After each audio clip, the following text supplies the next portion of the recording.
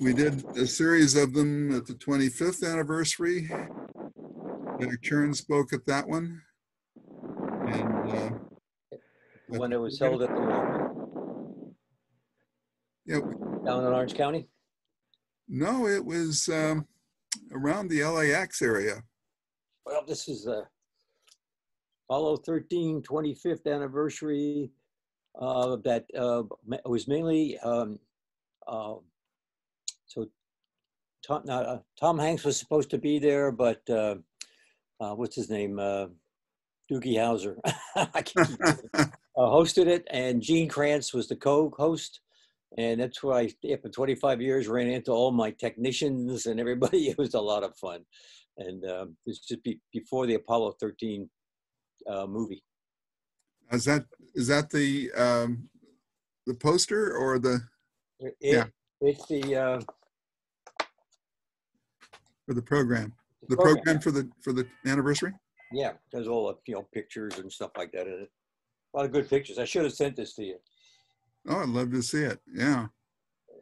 Maybe you can photo it and we can see the whole thing. Ken, let me know when basically everybody in the waiting room has been admitted. Yeah, I think right now everybody's in the, one more. Okay. 3 more, 1 second. Okay. Yeah. I suppose we should be courteous and wait a minute or so to. Yeah, I think for a minute would be good. Yeah. The people keep coming in right now. I can't tell you how many people actually ended up signing up. Yeah, it's good. I kept moving the acknowledgements into a single folder, and then I didn't have a chance to go back and read all the names and stuff. So yeah, it's exciting, very interesting topic. Yeah, indeed, it was the successful failure of the era. It's success, big success. Do I have to put this in 3 times? Who's that? Oh, you know what? I didn't put the rest of it.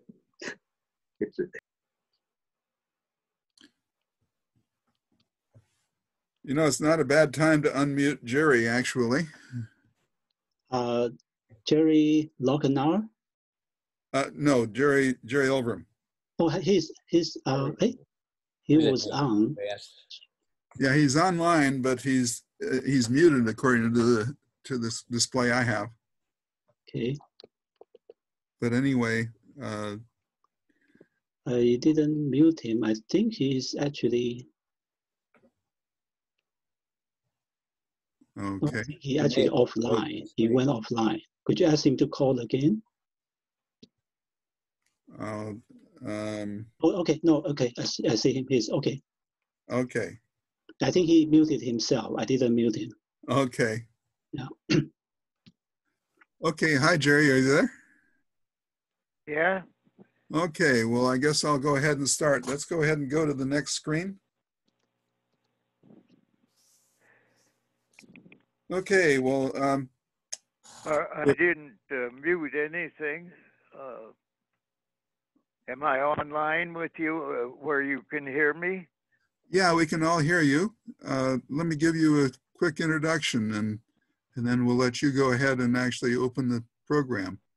Yeah, because what I'm going to plan to say is how did it happen that the LEMD was made by STL-TRW and how an overview of what made it unique, and then relate to the fact that we used it on Apollo 13, and that thanks to all of that success was the people that made the engine perfectly, and that it had no failures and no flaws, and they're the people that we have to thank for the return of Apollo 13. So that's a very good brief summary of what Okay. I'd like to say. Okay, Jerry. So for your information right now, since you're on phone rather than on a video feed, uh, the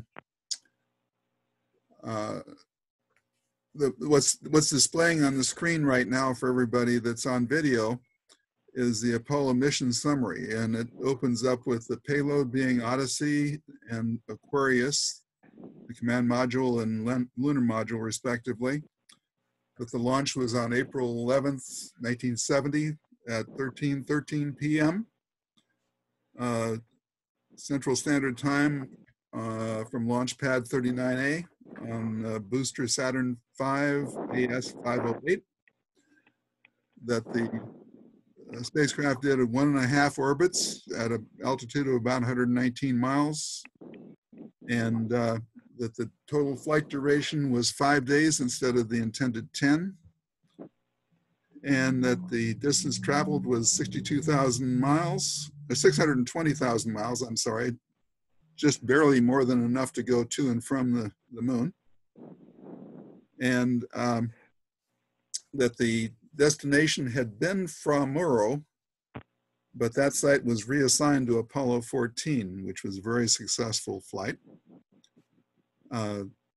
That there was a launch anomaly on the S2 stage that shut down 2 minutes early during the transition, during the entry to the lunar orbit, to the anyway, and that the lunar module descent engine burns were like 35 seconds at 5 hours after the explosion, and to go from the initial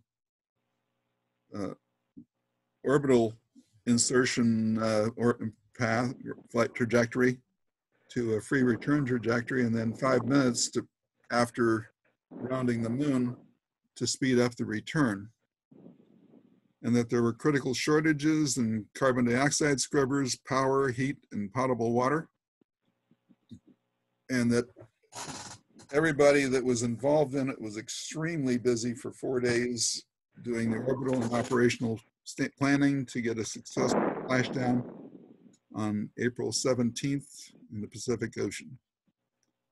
So, okay, so with that, let's leave that one up and let Jerry do his introduction. Okay. Oh, and let me say, this is Jerry Elverum. Jerry was the VP in the Applied Technology Division when I worked at TRW, and he was the developer of the concept of the Pintle variable thrust engine that was the core of the lunar module descent engine. That engine, of course, was the power that enabled them to alter their orbit, trajectory to the moon to return and come back quicker. And it's also used in the SpaceX for engines, which is what enables them to do a deep throttling. It can throttle the engine, the thrust, from about 1,000 pounds to almost, from about 1,000 pounds to about 10,000 pounds of thrust, which is one of the deepest throttling engines ever developed. And that's what enabled the landing on the moon. And so Jerry retired some years ago, and he's currently he's been very active in several events over the course of the years, including an excellent presentation last year at the Retirement Association, which I understand was subsequently recorded for NASA. So, Jerry? All right. What I'd like to do is to talk about how it happened that the LEM engine was made by STL TRW instead of one of the giants in the propulsion field back in those days. In June 1961, when an astonished Congress finally agreed to fund the Apollo program, there really were only 8.5 years remaining before this decade is out. A year later, NASA finally chose Lunar Orbit Rendezvous as the vehicle system configuration and the flight profile with the highest probability of meeting that challenge. By that time, there was only 7.5 years left of the decade to perform that impossible dream. At the time of that commitment to the Lunar Orbit Rendezvous, there was one really explicitly defined major show-stopping technological challenge. Deorbiting and landing the 40,000-pound lunar module required a large rocket engine having on-demand variable thrust over a 10-to-1 range, and it had to be restartable many times in space. No such large rocket engine had ever been designed, let alone demonstrated. Grumman, who had been selected as the Lunar Excursion Module prime contractor, therefore chose Rocketdyne, who was the top rocket engine company of that era, to develop a lunar module excursion module engine. So how did it happen that on July 20th, 1969, Neil Armstrong and Buzz Aldrin were standing in the lunar module Eagle on top of a deep throttling rocket engine developed by a few young engineers at a new company called Space Technology Laboratories? In retrospect, over the last 50 years, one answer to that question keeps intruding into my mind, and that is that I was propelled along an education and career path that led inevitably to that highly improbable event. Following discharge from the Army Air Corps in 1946, I received a Bachelor of Physics degree from the University of Minnesota in August 1949. After searching in vain for 3 weeks for a company in Minneapolis that wanted a physicist, I saw a tiny ad in the newspaper to ride to California for $25, so I went. After a couple weeks in California, I again saw a small ad asking for a chemist assistant up at Jet Propulsion Laboratory. And in a career destiny type of event, I talked my way into that chemist job, even though I was degreed as a physicist. Amazingly, many of the pioneering rocket propellant and combustion technologies that I researched during the next 10 years at JPL turned out to be exactly those things that permitted me to design a throttleable rocket engine just when it was needed to accomplish the Apollo moon mission. In the fall of 1958, director of JPL left to become president of the new company called Space Technology Laboratory. And I was motivated to join STL in January 1959 as head of their advanced propulsion section. By June 1960, I had invented a totally unique design concept for a rocket engine that could be throttled over a wide range of thrust and the purpose was to maneuver spacecraft around in orbit. The little engine had 500 pounds thrust and could be throttled down to as low as 20 pounds. In 1960, I was demonstrating that engine at a small STL rocket test facility in Inglewood, California.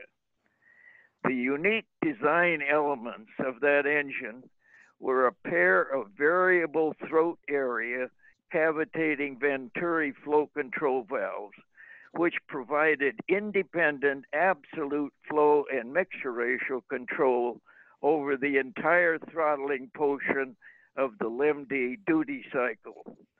The control pintles of those valves were coupled directly to a single moving sleeve on a centrally located pintle injector. That sleeve controlled the injection velocities of both the oxidizer and fuel at their optimum values for performance over the entire throttling range without affecting the controlled flow rates. Just a year later, in June 1961, the Apollo program was born. By late 1962, the Rocketdyne engine, having been selected by Grumman, was having various problems, and NASA was getting very nervous and decided they needed to get a backup engine under development. NASA and Grumman both laughed when I asked to bid for the backup, but when they really understood how that design could solve most of the operating and stability problems that had drove them to want a backup program, they agreed to allow us to bid. But they said that the top STL management had to agree that we would build a complete new rocket test facility that could test that engine at 41 to 8 Columbium nozzle extension through a full duty cycle at vacuum.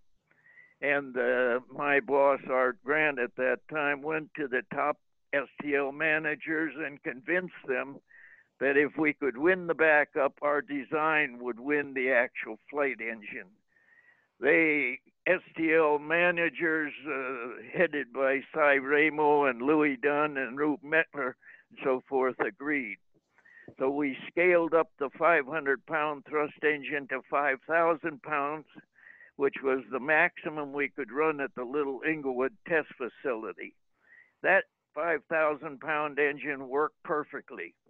However, NASA and Grumman were not convinced that the engine would not go unstable if they wanted to see a series of bomb tests at the full diameter of the actual lunar module engine flight design. So we built a mild steel 17-inch diameter chamber to carry out those tests with the 5,000-pound injector head end. That engine got called the Iron Pig, and we scheduled the test for a Saturday, but by the time we got the engine and bombs set up, both NASA and Grumman key managers were there at our test site before we could even fire a checkout test. Of course, my management was not too happy about that, but it was either don't fire and lose, or fire and go unstable and lose, or fire and demonstrate the inherent stability of our unique engine central pintle design. We fired bombs in multiple locations at multiple times and at various thrust levels during that one day. And that test series won STL the backup program in July 1963. From that point on, events continued to the improbable, but in retrospect, seemingly to me now, inevitable final selection in January 1965 of the STL lunar module descent engine for the actual Apollo flight program. By that time, there were only 5 years remaining in the decade to meet the Apollo mission goal. But for TRW's engine, we had to complete development, qualification, and deliver 8 flight engines to Grumman by May 1967. That was only 30 months away, and that was a real challenge. The NASA decision to go with TRW, however, was proven to be a good one during the very difficult but successful first lunar landing of Apollo 11 in 1969, and during all of the subsequent 5 successful moon landings. Then 10 months after Apollo 11 came the oxygen triggered explosion in the service module of Apollo 13. The service module engine had already had a lunar orbit burn, which took the combined spacecraft out of a free return trajectory around the moon. Because NASA did not know the extent of damage in the service module or what effect it had on the service module propulsion system, they were afraid to try to fire the service module engine to establish a new return to Earth trajectory. The most viable option was to use the LIM-D to perform the trajectory maneuvers to return the spacecraft to Earth. Because the damage required conserving command module resources for re-entry and maintaining 3 astronauts for days in the limited resources of the lunar module, the LEM would have to burn again after it came out on the other side of the moon to put them on the fastest trajectory home, which was still consistent with the required Earth entry trajectory and times in order to do the final Earth landing. The LEM was perfectly suited to perform such firings. We had proved its ability to restart in space many times with proper time sequencing. And during Apollo 9, it had actually pushed the combined spacecraft system test around in space. So the real heroes of the LEM-D part of the safe return of Apollo 13 were the dedicated personnel at TRW and all of the subcontractors and vendors who produced that hardware with flawless perfection. They were responsible for me being able to talk to you today. So thank you very much. I appreciate the opportunity to give you a few words on this anniversary of Apollo 13. Wow. Every time you tell a story like that, I get impressed and inspired all over again. It's well, it's an unusual story, I'll have to say that. Yes, and there's a story you tell about. I'm going to have to call this guy back. Is the story you tell about the landing on the moon, where the other unique feature about this engine was demonstrated, or had an opportunity to be demonstrated, namely that the nozzle of the engine reached down very close to the ground in a normal landing, and that we didn't know what size rocks there might be on the moon, where they might be, and you really can't see them at the end of the flight for the pilot. So as they were descending, I think you had a story about that, and so why don't you go ahead and do that? Yeah, we had a requirement that our nozzle extension, the Columbium nozzle extension, could crush up to 28 inches. So if in effect we were looking like a 28-inch NASA specification rock, and in order to save money, when we got that requirement from Grumman, we actually set up a system at TRW Space Park in which we were going to demonstrate crushing capabilities and rig that system up. We bought a bunch of aluminum garbage cans from Sears Roebuck, and that was what we used to calibrate the crushing system that we put together at Space Park. I know that some of the people at NASA got a kick out of the fact that we were spending up to $4.95 every time we tested one of those garbage cans.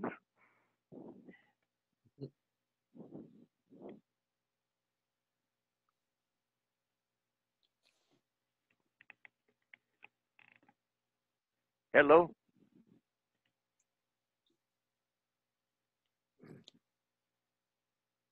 Gary, your mic's turned off. Did I get offline somehow? No, you're online, but I think Gary. There we go. Mike is turned. Okay, he's back. I thought that Ken had unmuted me again, but interrupted by a necessary phone call from another person who wants to join. Anyway, hey Ken, if Frank Sterling is in the waiting room, why go ahead and let him in. Okay. Okay, so now, yeah, so that one of the guys who was involved in two aspects of the LEMD engine is also online here, and that's John Stamreich. And I'm going to just go ahead and let him introduce himself and carry on with the next part of the presentation. So why don't you go ahead, John, just ask for any of the charts that you want to see, and we'll try to do that. Ken will try to do that. Thank you. Well, let's see. So I graduated in June of 1966 from engineering school, and 30 days later, I was on the floor of Grumman, looking at LEM 1 and LEM 2 being constructed. I was hired by Grumman as a propulsion engineer, and it was at a time when the design was theoretically frozen, and all the test engines, all the test products were arriving. And as you might imagine, many of them were flunking their development testing, and so it was a great time for a young engineer to join. I was assigned to the descent engine group of there was 3 of us, and they had just chosen TRW. And my boss, Hank the Gammon, he gave me 6 inches of paper, which was the TRW proposal, and 6 inches was the Rocketdyne proposal. And he said, okay, we've chosen TRW.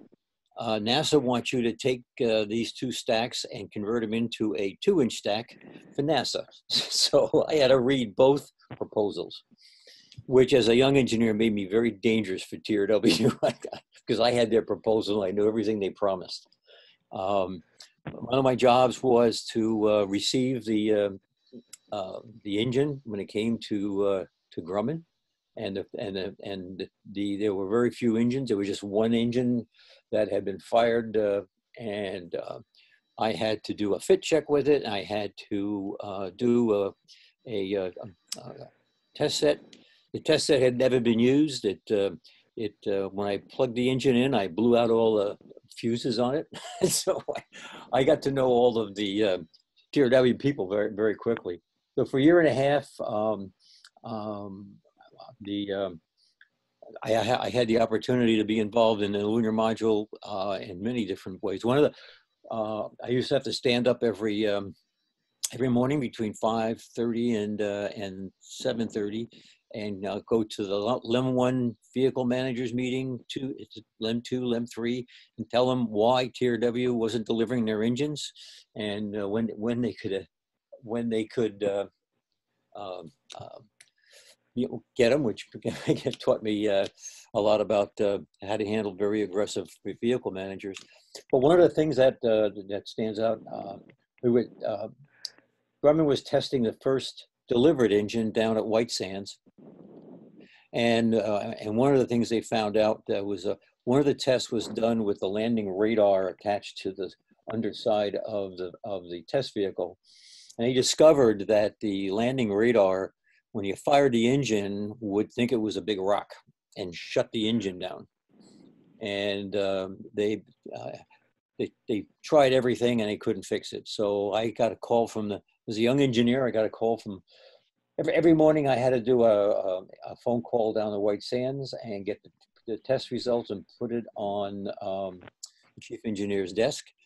And so I got to know him. So my boss called me in and sat down with the chief engineer and said, we've had it with all this electronics. It's never going to be ready on time. So he says, good chance for you to learn how to do, how to get through and learn how to work in a big company. So I had the job. Okay. I had the job of You want to? going in and adding a 28-volt switch to the panel in the lunar module, and snake the wires down first into the battery and then down to through the guillotine. Ken Saunders. And between descent state. I don't see them though. And to I don't see. Did you see? Did you see them online? I don't see them there. Can you hear me, Harry? Yeah, let them call them. Yeah, okay. Okay. Anyway, bottom line to it, it's called a descent engine override switch, and so I had to go learn how to get all the drawings changed. All the drawings were frozen for the whole vehicle. I had to go argue with all these gray-haired guys about why this wasn't going to screw everything up. And so many years later, when Apollo 11 was landing, you hear Neil Armstrong going through the call out of what he's doing. He gets about approximately 1,000 feet off the lunar surface, and he gets the command to descent override switch on. And what that did is it put 28 volts on the shutoff valve engine, which means that no matter what computer did what to basically interfere, the astronaut was flying manually. And many years later, when I was given Neil Armstrong an award for at the Jonathan Club, he introduced me as the switch guy. I mean, he says and at the 25th anniversary, Gene Kranz told me that every pilot astronaut knew that dirty little secret was that they were landing manually. He said all the computer people felt that their computers were doing it, but it was going manually. So anyway, after about a year and a half of drinking from a fire hose at Grumman, one of my jobs was to everything was by telegram, by Twix, back and forth, and I was not married early on, and the company shut down at 4:30, and that's 8:30. No, it's I'm sorry, 7:30 West Coast time.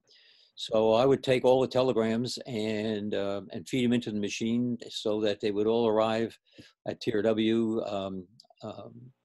at 7:30 in the morning. Arnie Hoffman was the program manager. So I got it. I was the conduit. I knew everything that was going on at 22 or 23 at that point. So anyway, I got to be well known at TRW, and I was on the design. I represented Grumman on the throttle actuator design review board at Bendix with Ron Gilgy, and so Harvey Wright, who was the man who designed all the main valves and was TRW's main valve guy for everything, said he was tired of working on the engine, and he asked Don Harvey if they could hire me. So I came to California and ended up as the shutoff valve responsible engineer. And can you put up that chart with the engineering and management chart? Okay, 1 second. Sure. Well, while he's doing that, so the interesting thing about the engines, like the descent engine, the head end of the engine, which had the injector and all the valves and all the valves on it and everything, was sent down to the vertical engine test stand in Capistrano, and they put water through it to basically adjust the mixing of the fuel and oxidizer and basically get all the settings right. And then they blew it out with GN2, and then they sent it back to Space Park where they added the chamber to it. Unfortunately, That's not the test meeting. I'm sorry. Sorry. Okay. Did you see it? Did you see the? Yes, I see it. Okay, let me know when you want to change it. Okay. So what would happen is the shutoff valve had to have a maximum leakage rate of 10 SCCs an hour, and that's pretty tight. And so they put nitrogen pressure on the engine, and then downstream they run a little flex line into a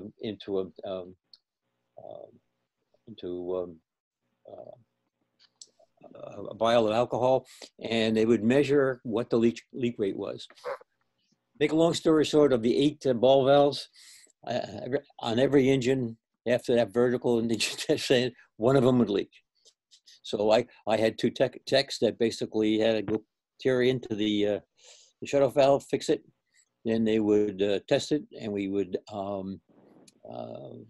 send it back out after it had the chamber on it, and they sent out Capistrano, they'd fire it again, this time with propellants, and would come back to Space Park, and it would leak.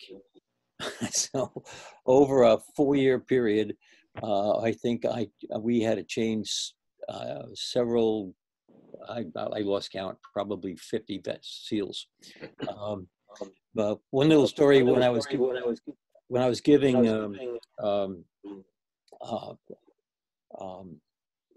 the Howard Hughes Award when I was running the Aero Club,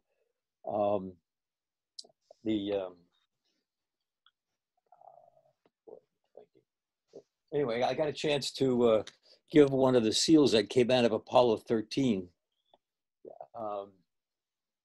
to the astronauts. It was a lot of fun doing that. But anyway, so the chart you're looking at is the contract was running out between TRW and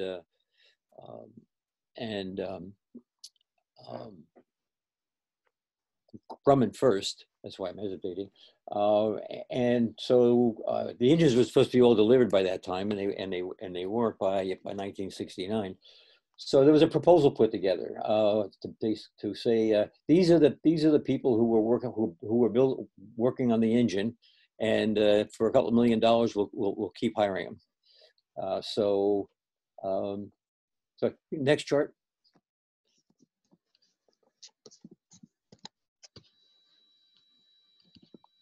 So you'll no. Keep Okay, going. so 1 second. Okay. What you're going to see is the 8 engineers that basically were responsible for all the development of the engines from 1967 through 1970, actually. And you can see some of these names people will recognize. Bill King, of course, was responsible for the overall mechanical design, and his team. Ron Gilgy was responsible for the throttle actuator and all the electronics. Gordon Sine was responsible for the throttling venturi and the injector design. Jack Masseri was responsible for designing the chambers. The chambers, they were ablatively cooled. They were not cooled with running the propellant through the chamber walls. What they were a mixture of glass that, when you fired the engine, they would gradually melt. And the limitation was, like all rockets, the performance of a rocket is very dependent on the ratio between the chamber and the throat. And as the throat starts to wear, the performance drops. So it's very important that um, the cooling is maintained, but at the same time, when you cycle it, the glass, when it came down to room temperature, would crack. So a lot of the challenge was, how many times can you fire the engine before you launch it to prove that it's good without putting cracks into the glass chambers, and so that's what Jack did, and you'll see a 24-year-old guy there responsible for all the main valves. And then there's Tom Fitzgerald, who was the guy who ran around and made sure all the hardware was in the right spot at the right time. And Jack Sears and Bob Baker and those folks, and Arnie Parnell, were the guys who basically kept, they were the ones who had the computer models and would tell Gordon Sign and the people that were firing the engines, whether the engine needed more fuel, more ox, whatever it did to maintain the ratios. So let's see. So I got married early on in the middle of all this, and my wife's got tremendous patience. While technicians were being paid on and off on 12-hour shifts, we were working 24 hours if it need be, and that was it. It was kind of like there were no backups. The picture next to it was kind of a interesting tongue-in-cheek. When I was a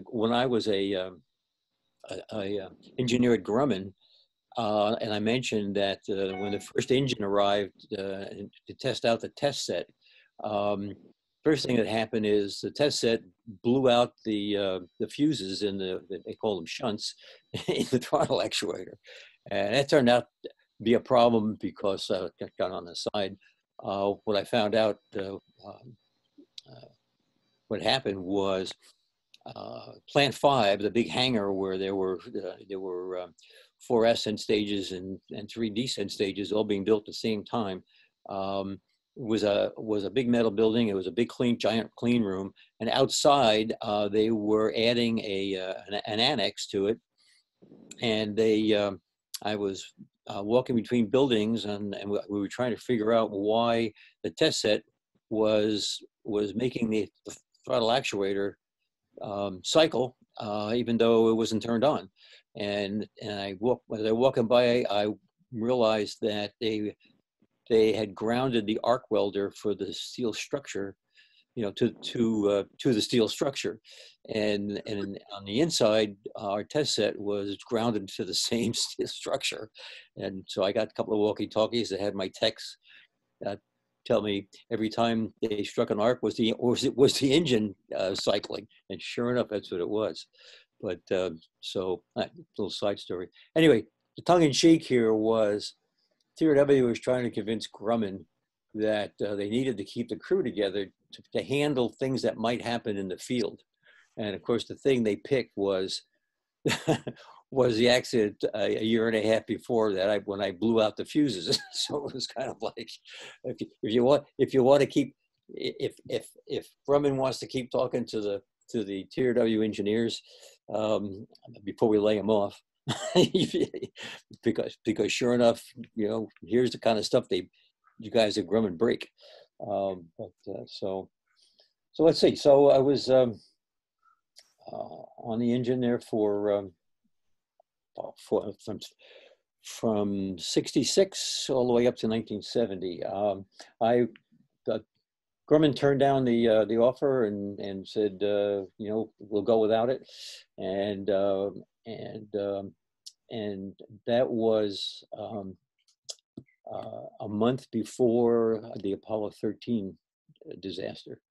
And so obviously I had already taken a job at Ingalls designing the gas turbine for the Spruance class ships, but I wasn't supposed to show up there for a month, and so I was, Don Harvey was our boss, and Don Harvey was down at Manned Spacecraft Center. And Don has written a really, go online, he has written a synopsis of he was the one, he was our boss, but he was the one who, for every launch, was down at the Manned Spacecraft Center, and he would be the one monitoring the descent engine. And so he was the one who basically ran back and forth on Apollo 13 to coordinate. We didn't know when we were going to, when the descent engine was going to be used, out of spec for those different firings, whether or not the engine was going to blow up. So one of the things that Don would do is he would get the navigational profiles from the guidance and navigation people that required a burn for so long and at a certain time and stuff like that, at a certain thrust. He would call back we were all had a conference room that was all put together for this purpose, all of us in the room together. He would basically ask Jack Sears people, Arnie Parnell's people, hey, when you look into the computer modeling, will the engine survive that profile? And a number of times it was, nope, not that one. And at the same time, Jack Masiri was looking at all the different chamber test data he had to show in between the firings, and when there was soak back, thermal soak back, how many cracks were you going to get? How many cracks could the descent engine survive before the throat was so badly worn that it would affect the performance? So Don Harvey went back and forth on Apollo 13 for hours and hours, a couple of days, trying to basically all the time that the astronauts were trying to figure out what profiles they were going to fire for the burn halfway there. The burn behind the moon was frightening. We had the chambers were badly cracked. It was going to require a series of burns that we didn't know the chamber was going to survive. We didn't know when they came back into radio contact from behind the moon, it was going to be dead silence and a pile of space junk, or whether they were going to be alive. I mean, it was really, it was hard. I'll tell you, there was a bunch of guys, especially down at Manned Spacecraft Center, that Don Harvey and the team and Jack Masiri and Jack Sears had come up with a series of profiles that were so far off spec that it was a miracle that the engine was able to survive those. It wasn't so much the burns, but it was the soak back time in between the burns. The engine was designed for when the lunar module went into orbit when it got to the moon. It would start to fall, towards the surface of the moon from lunar gravity, and got to a certain point, then they would fire a orbit injection burn. I believe it was like 90 seconds to basically slow down the fall. And then there would be I'm sorry, I got that wrong. I think, so there was a one big long burn. Let me get that straight. Second burn was the long burn. And I'm hesitating because we basically blew through 18,000 pounds of propellant in a short time, and it was, when we landed, it was down to less than 1,000 pounds of propellant left, which is why when Neil Armstrong looked out the window and saw all those rocks and he was going to have to fly sideways, we didn't know how much fuel was left, but there was enough fuel NOx to fly sideways. So that the engine design was, that was a 10,000 pound thrust engine that weighed 270 pounds. It was incredibly light, and it was designed to be, extremely weight efficient, but that basically took away from margin. And so we couldn't add extra wall thickness or extra ablation and stuff like that. The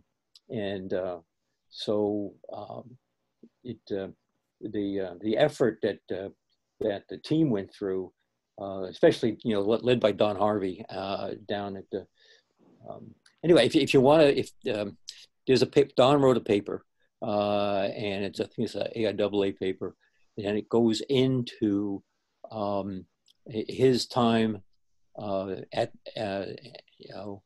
every launch, and there were interesting things like when Apollo 8, the engine was first time the engine was fired in space, but it was also fired in space.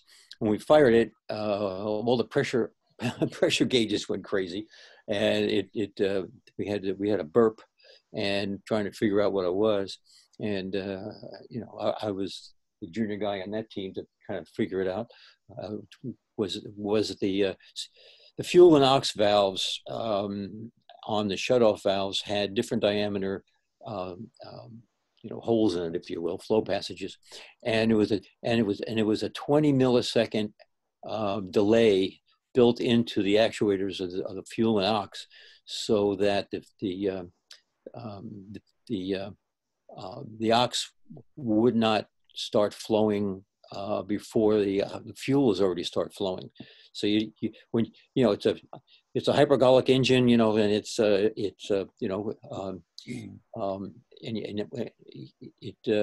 if they aren't sequenced, you're going to get an explosion. So let's see, I'm starting to go down rabbit holes here. Hey, Don? Yes. Actually, Don Harvey is also online. That's for Ken's information too. I don't see his image, I think, but he is amongst the people online right now. Yeah, he's You have my audio? Here he is. Yeah, do you have my audio? Yes, we have your audio. Well, you had my video, and all of a sudden your picture dropped out, mine dropped out. Okay. Mine's off too. We have to start the video at the bottom left of the screen, and also the host has to acknowledge the video. So okay, so Gary, why don't I let's see. So I can go on for hours about how much fun I had as a young engineer on both the Grumman side and here, and I think it's time to move on. So is Don gonna talk? Okay, am I on? yeah, you're on. We see. Okay, yeah. Gary, I want to thank you for inviting me to this, and I hope you and your family, and Jerry and Jean and her family, and John and your family, that you're surviving this crisis. Right now, I'm kind of self-quarantined at Carlsbad by the Sea, where I'm bed every day, and I can, but I do get out. In fact, I turned down a mountain bike ride this morning to be on this. So, but I felt it was worth the time. I want to give you a quick summary. I'm not going to drag on very long.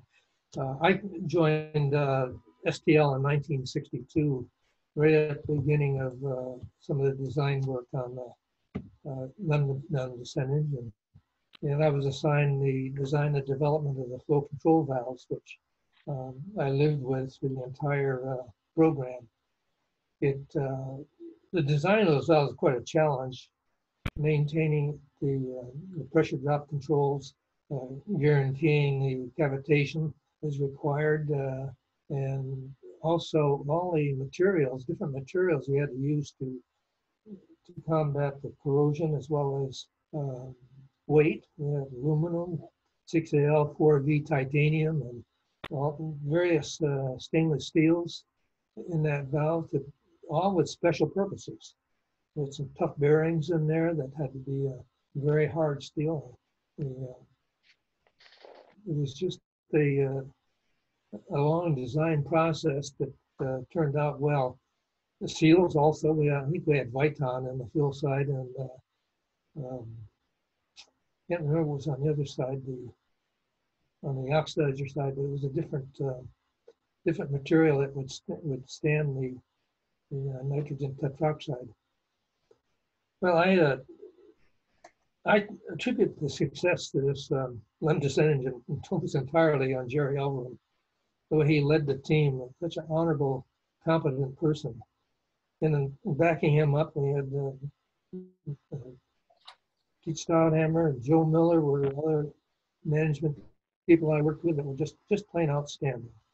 And also I felt Art Grant and the management stepped forward when they committed to the design and construction of the Capistrano test site, which turned out to be kind of a playground for rocket engineers. It was just a beautiful location and all new equipment. You couldn't ask for anything better.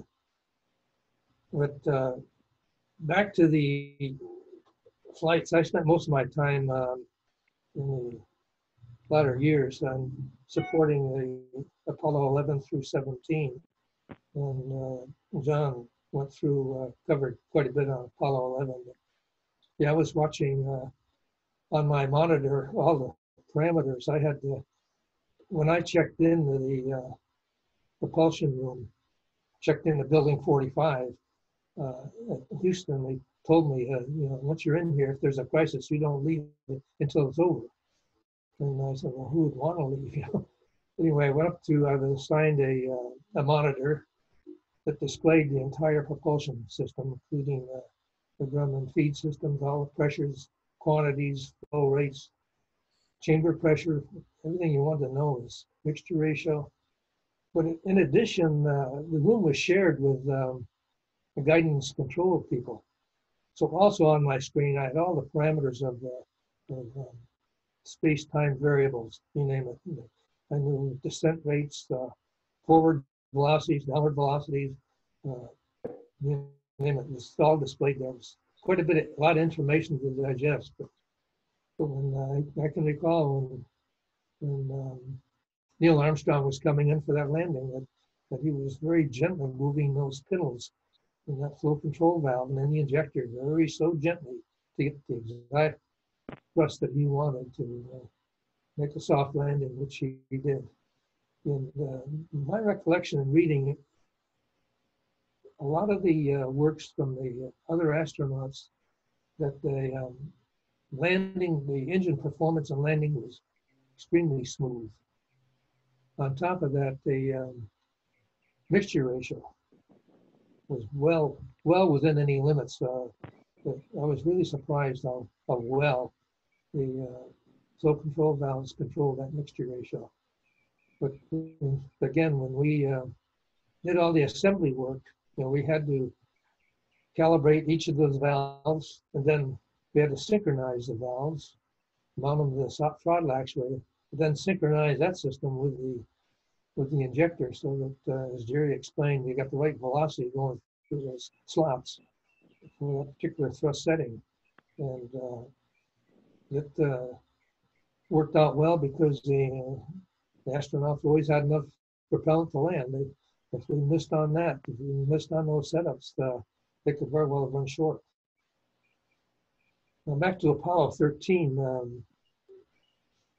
At about, on April 13th, I was attending a class at the University of Southern California in advanced thermodynamics, otherwise known as statistical thermodynamics. And about a little after 8 p.m., I got a knock at the door at our classroom, and it was the campus police. And they asked for me, and I stepped out, and they said, "You have an important phone call." Well, this kind of shook me up because about 3 months earlier, I had the same thing happen, and someone in the family died. And I thought, oh man, what's happened?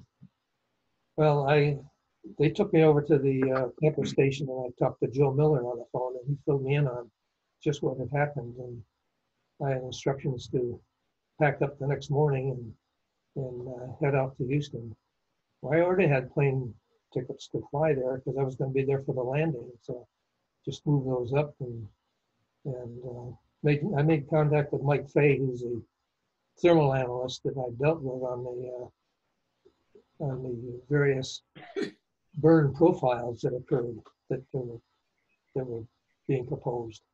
And so I'd give him a call and he'd load up the computer. But I was always concerned about those punch cards because that's how you fed the computer. And once in a while, the computer would chew up the card reader would chew up these cards, and we didn't want that to happen. But anyway, things worked out well. And Mike was. Hey, Don, just hold on for just a second here. Yeah. A little housekeeping exercise. Yeah, Gary. I've asked Ken to spotlight your image, your video, but we're still on the on one of the charts on the Apollo 13 mission summary. So, so Ken, why don't you go ahead and it looks like all of the videos got turned off, except those of us that have gotten returned back on again. So Okay, so you want me to turn back on Ken? Well, the important one is to let's go ahead and spotlight Don. Yeah, I did it. Yeah. Okay. But it's still showing the charts. Oh, so you don't want the chart now? Okay. No. Okay. So how about this? Now we're seeing everybody. Yeah. Yeah. That. What's interesting also, Let's go ahead and spotlight Don for the entire screen. So, or maybe, I don't know, maybe I'm on gallery view. Yeah, I think that happens. Yeah, I think you are on gallery view. That's why. Video. Please spotlight it. There we go. Hey, everybody that's seeing the whole gallery. What you want to do is go to the upper right corner, and there's kind of a checkerboard that looks like the gallery view, and push it so that it says speaker view. I forgot what the other one was now. Yeah, it's a speaker view. There's speaker view and the gallery view. Okay, so it was my problem. Okay. Okay, Don. And one more housekeeping. Yes. When he finishes up, if somebody else wants in, then they should wave their hand. That's right. But I think I'll proceed over to chart number 8. I think it is. Nice Hawaiian shirt, Don. Yeah. Okay. The host has the individual videos turned off. Right. So he can do that at his pleasure, but okay. Right. And he turn on the videos, he can do the muting. So it's okay now, right? It's okay now. Yes. Okay. Gary, do you want me to put up to back slides number 8? Yeah, sorry for the phone call. I think there's I tuned it down, so now it's okay. I guess I'm muted again. No, I can hear you. I can hear everybody. Okay, so yeah, do turn on everybody's videos, and we'll basically mute everybody except the speaker, who's currently Don. And why don't you leave me on too? And then when Don finishes up, then just seamlessly go over to slide 8. Okay. And hey, Don, I really like that image over your shoulder there. Is that here? The one over the right shoulder, isn't that the descent engine running? How about the picture? Yeah, the picture. Yeah. Apollo 11. Yeah. Right. All right. Yep.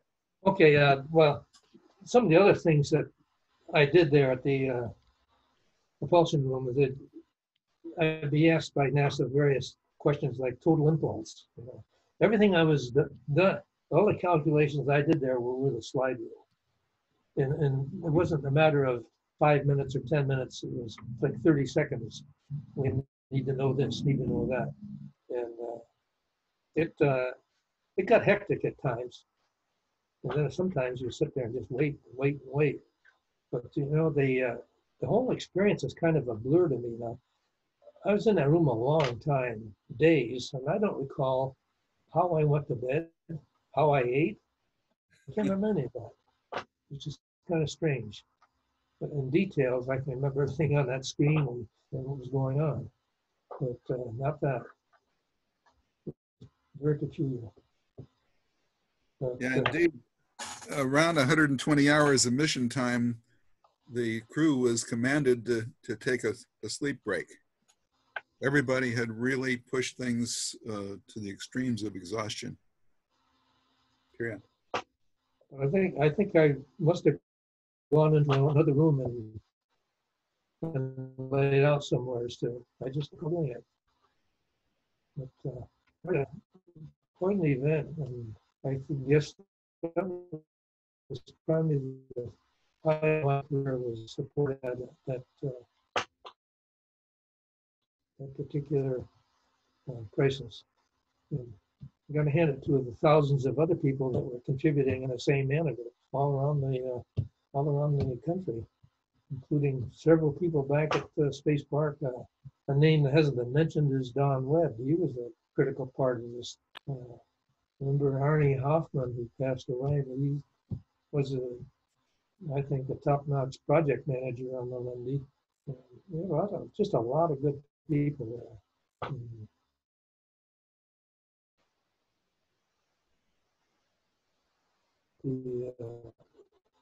I'm really happy with the situation with our test facility down at Capistrano, the way that came about. And I can remember going in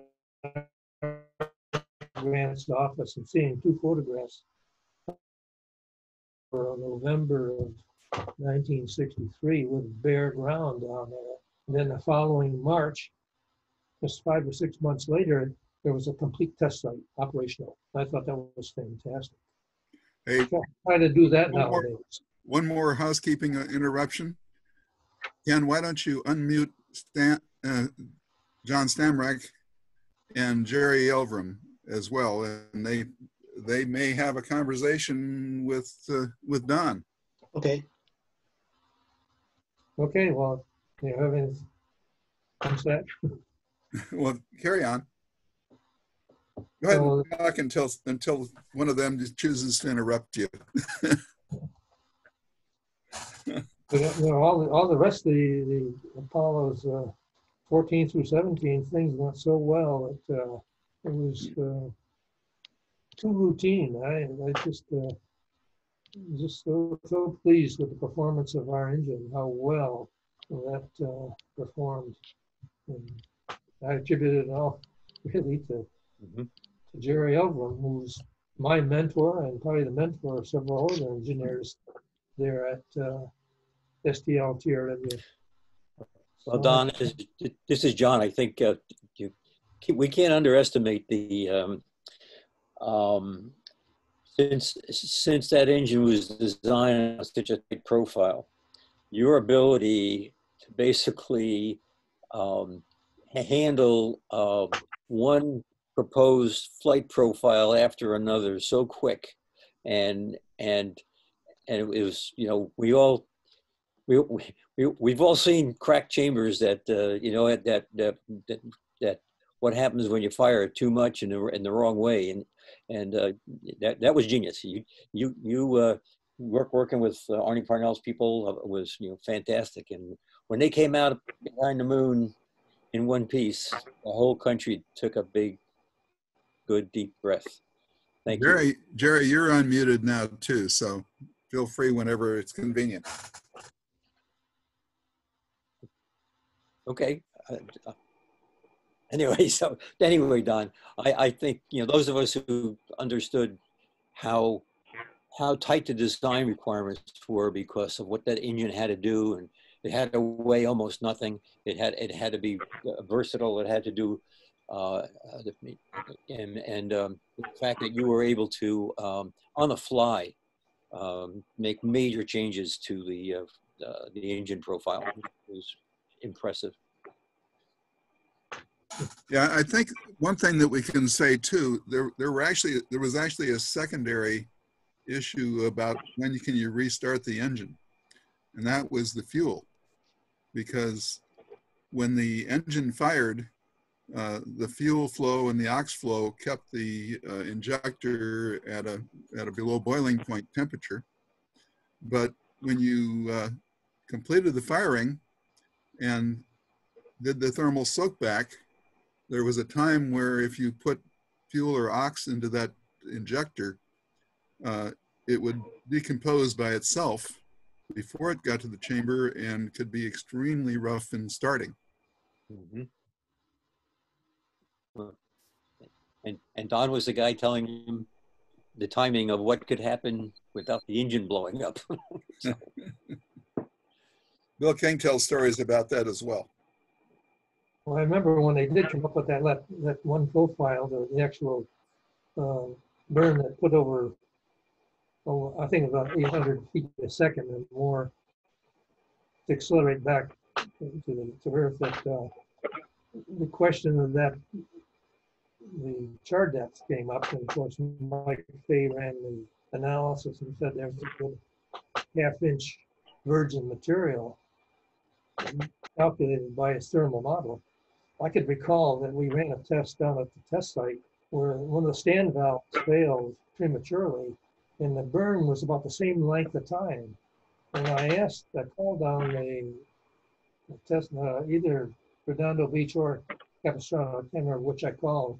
I said, go find that chamber and see if they still have it. And actually they found it, and they had actually had sectioned it. So they found the section and found that it was about this. It justified agreed with the analysis that there was about a half-inch virgin material there.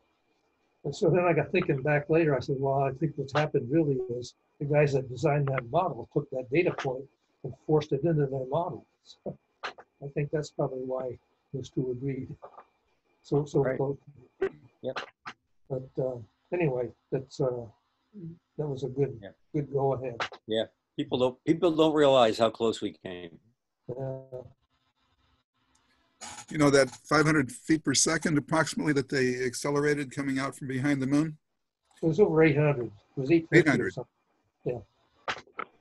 That also had another limit that it had to deal with, and that was the heat shield on the Apollo command module, where there was a velocity limit to that heat shield. It had been tested a few times to escape velocity, but they're going to be pushing it higher, and of course the energy that's being absorbed goes up with the square of the velocity. So you know, there might be like 3 alternate orbital trajectories that you could do coming back.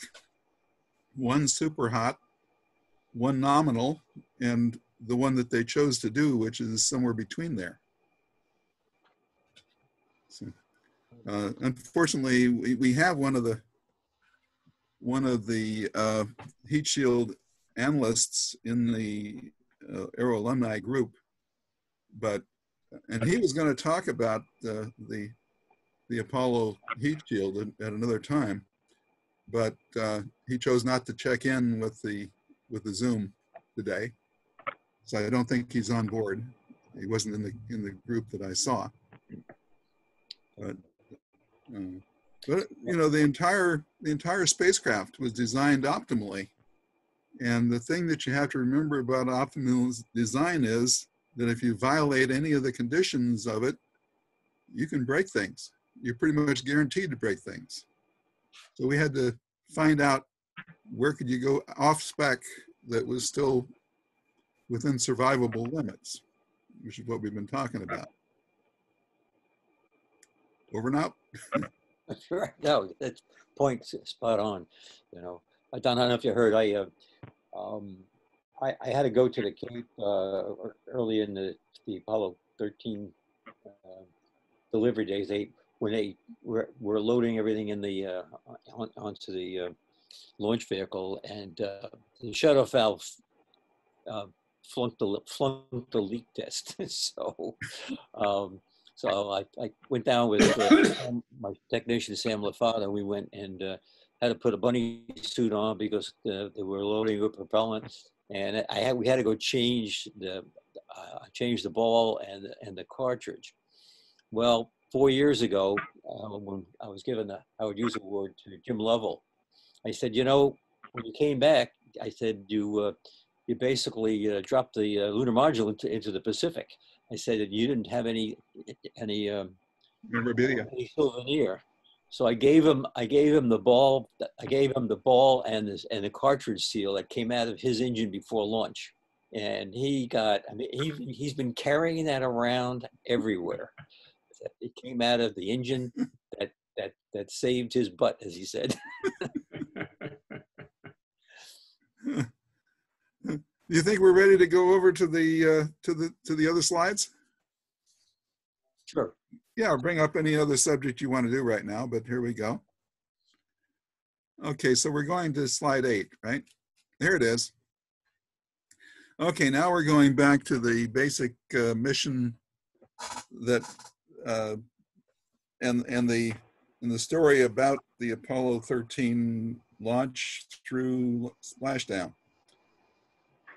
And so something that I have to give credit to Larry Korb for preparing this set of charts at the 45th anniversary engineers presentation that we did 5 years ago.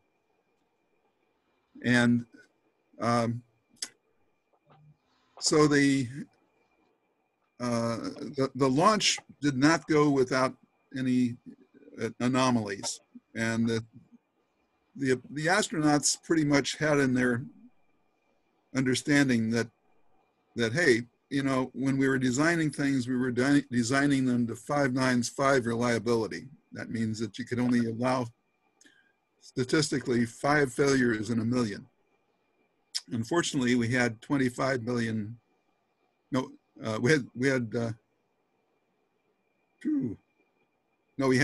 we had 30 million parts, I think, between 25 and 30 million parts. You do that little multiplication out, and all of a sudden you got something like 25 to 30 expected failures per mission.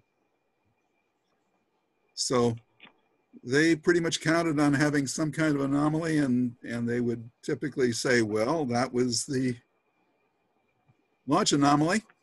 And what happened on this one was that during the S2, when they were going into translunar trajectory, they had a pogo hiccup. And it was pretty exciting, 34 Gs plus and minus for a fraction of a second. No, that's 16 hertz per second, 16 cycles per second. And later on, they figured it out that was amplified by the turbopump cavitation. And the engine frame on that launch vehicle had a 5 excursion. Gary, can you tell us what a pogo is? A pogo is very much like the pogo stick. When a rocket engine and propulsion system goes unstable, for instance, simple answer, the fuel sloshes down and it increases the pressure going into the engine, the thrust goes up, and the vehicle accelerates. Then at some critical frequency, if that thrust goes down, the vehicle will bounce like a pogo stick. And at that 16 hertz, the propellant will depressurize, lose pressure head, and at the critical frequency, those displacements amplify, and they can very rapidly go out of control and cause some structural limit to be exceeded. So it's a very nasty consideration, and it's not easy to deal with. When we when we repurposed the lunar module descent engine for the Thor Delta straight 8, we modified the supports for the engine, and we modified the valving and the fuel routes and the valves, yeah, so that to simplify things, to lighten the engine, and to because we didn't need the variable thrust, but still the pintle left the engine being very stable throughout that pressure range, but the structure nonetheless would oscillate. And so after the first mission, we had to redesign and modify that. And I think that part of the answer immediately was we just ballasted the engine, just detuned the engine. So anyway, you can all read. Am I on the? I guess I'm spotlighted, right? Yes, you're spotlighted. Okay. So anyway, there was quite a pressure excursion on that one. Go ahead and move to the next screen, and then I'll be. Oh no, for me. I don't care. You can put it up for everybody. We don't need to show my face for this. It's up. So anyway, that translunar burn for the S4B was 5 minutes, almost 6 minutes long to get to the escape velocity.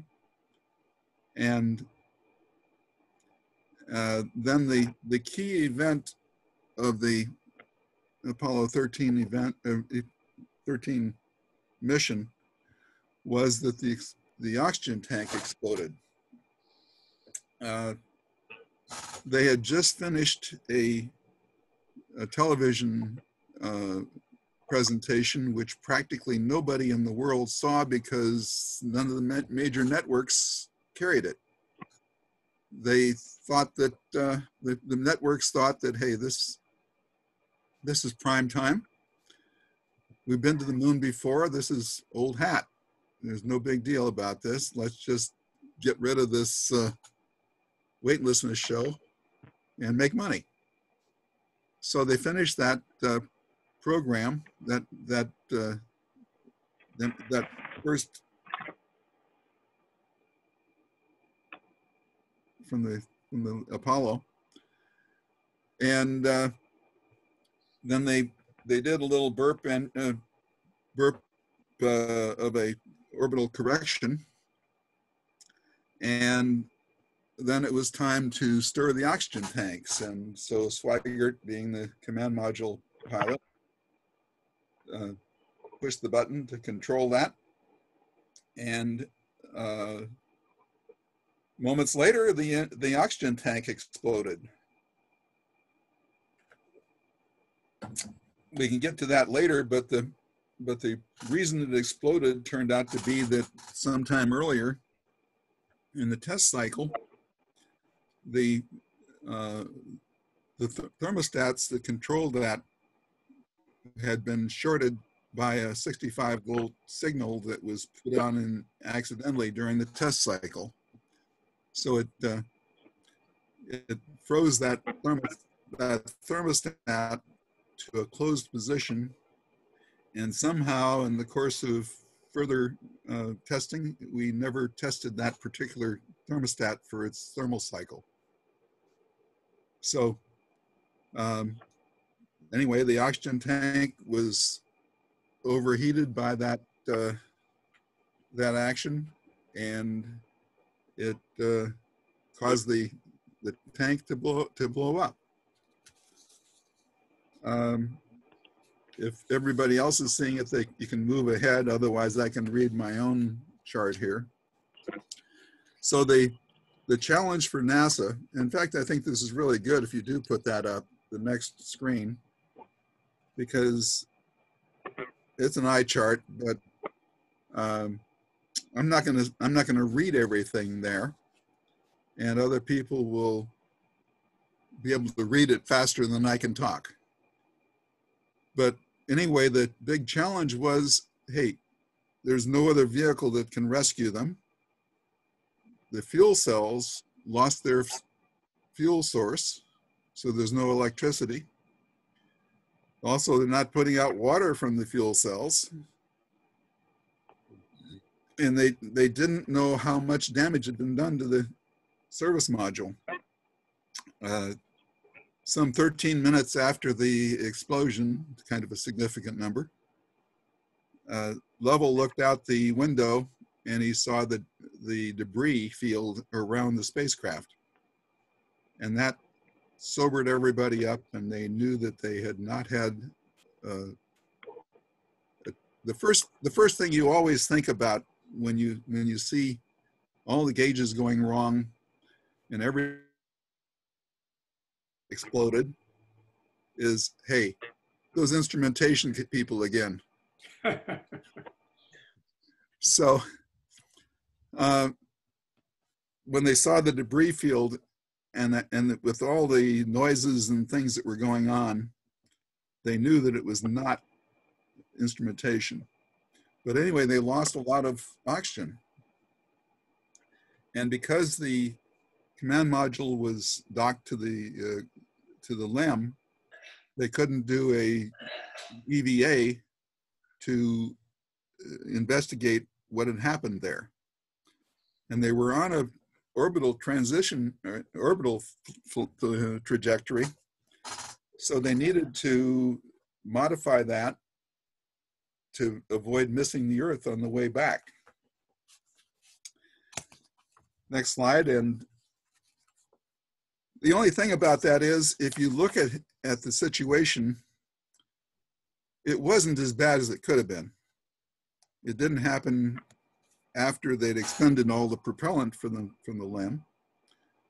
They couldn't have done that at all if they'd been on their way back from the moon.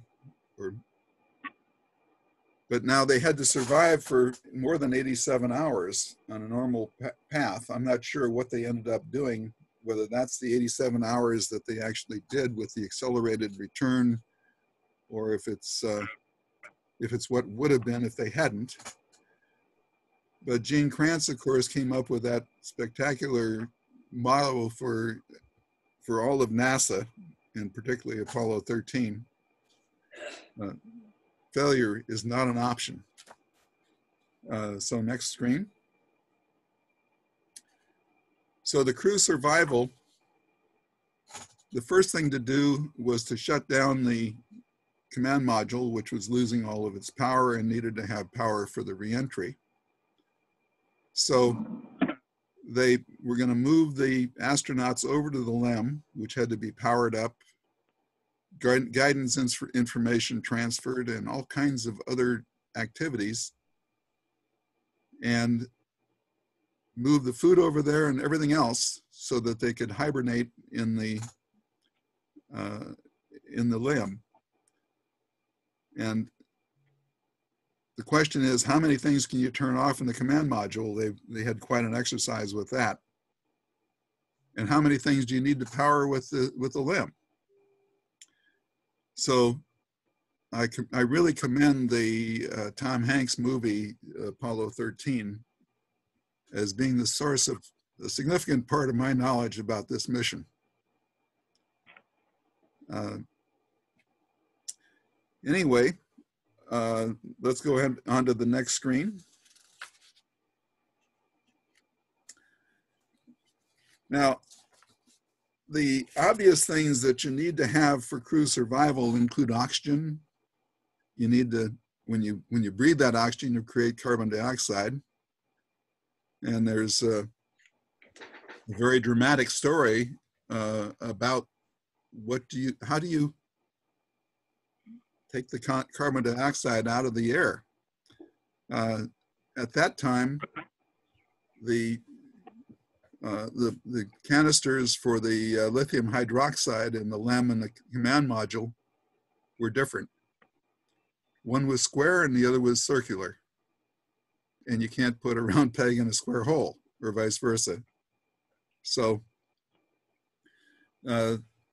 that's one of the very real life stories that was in the Apollo 13 movie. In fact, there is an Apollo 13 training aid that's available from NASA, which invites STEM students or managers of other projects to relive the circumstances there and go through and do the logical development of the recovery mission that was actually done. They actually ended up building a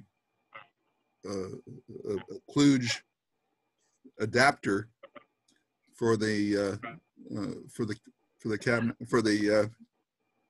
canisters just in time as the carbon dioxide level was getting up to a level where the astronauts were having some difficulty following the instructions. And then the hypothermia. There wasn't really anything to be done about that. All they could do was barbecue roll the spacecraft to try to keep the lunar module cabin as warm as the sun could do it. And unfortunately, that's pretty cold. Next screen. So the cabin temperature actually dropped to 38 degrees. Now, most of us would think that water would also be critical, but in point of fact, both food and water are things you can live for 7 days without. But in the process of rationing their water and their food, the crew lost 31 pounds between the three of them in that only 7 days, well, no, only 4 days after the abort. But the food was all freeze dried, and you needed to have hot water to reconstitute it, or else it tasted really crummy. So I don't know if you've seen the astronaut ice cream or not, but it's available from various places like the Columbia Memorial Space Center that's in Downey. It's also, I think, available at the California Science Center. Okay, the next screen. And actually, that tastes pretty good without reconstituting, but it's better if you have water. Limited amount of food and water available, though. Okay, so I don't know quite why my screens don't show the same, my charts don't show the same thing as we have here, but this is a really good, I must have slipped it out somewhere. Anyway, so the navigation, they used, I think they used the abort system guidance system. I think I've messed I fouled up the acronym, but it's better than the initial acronym that Grumman was using. That was Backup Guidance System, commonly called BUGS. So they changed the name to AGS to reduce. Yeah, I remember that.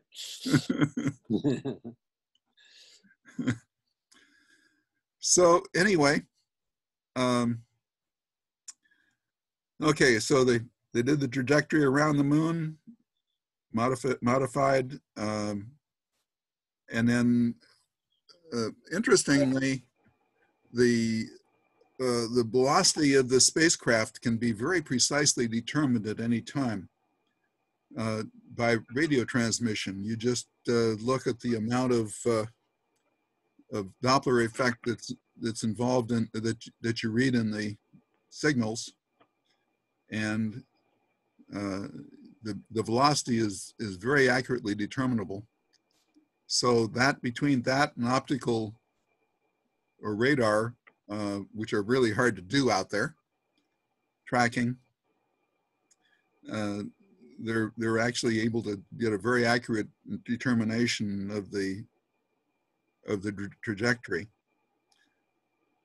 One other issue that came up that's not in this chart was that on the way back, Swigert noticed that the trajectory that they were on was going to miss the landing site, was going to miss the window.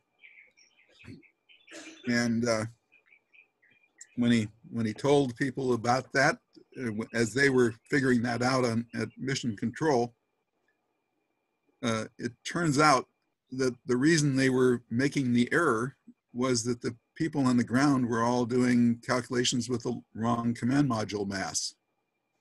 See, they'd anticipated bringing back a pile of rocks. So they had to move some ballast from the lunar module to the command module during before the re-entry phase. Anyway, they had a few problems that I didn't know about. Turns out that the lunar module helium vessel burst disk ruptured, affecting the roll. So the PTC roll was established, but it had to be corrected. And I didn't know there was a hydrogen explosion in a battery. But I have to give Larry Korb credit on this, because he was the materials and sciences engineer at North American, at Rockwell. And so he was involved in virtually all of these mission analyses. So anyway, on re-entry, there was another issue about how do you establish the re-entry, and the thing was that the LEM had not been jettisoned. Now, ordinarily, the LEM should have been jettisoned at the moon, but in this instance, they had to first jettison the service module, since it was not really contributing anything anyway. And they kept the LEM as long as they could, because the final final kilowatt hour of power that they recovered, that they needed, they got by running a cable between the LEM and the command module, and sapping energy out of the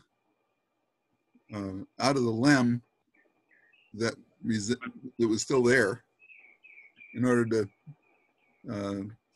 power up the command module again. Now, the other thing was that they had to decide how to operate the LEM remotely, or actually to cause it to separate from the command module. So the first thing to do was to not install the upper hatch in the lunar module, and then to make sure that the pressure in the lunar module was enough to provide rocket thrust to separate the LEM from the command module during reentry. So that also involved an orientation. You needed to figure out how much pressure you needed to provide a certain amount of acceleration, difference in velocity, delta V, to the LEM, and in which direction to send it. And so the University of Toronto apparently was involved in calculating that. So the Canadians got involved too. Okay, next screen.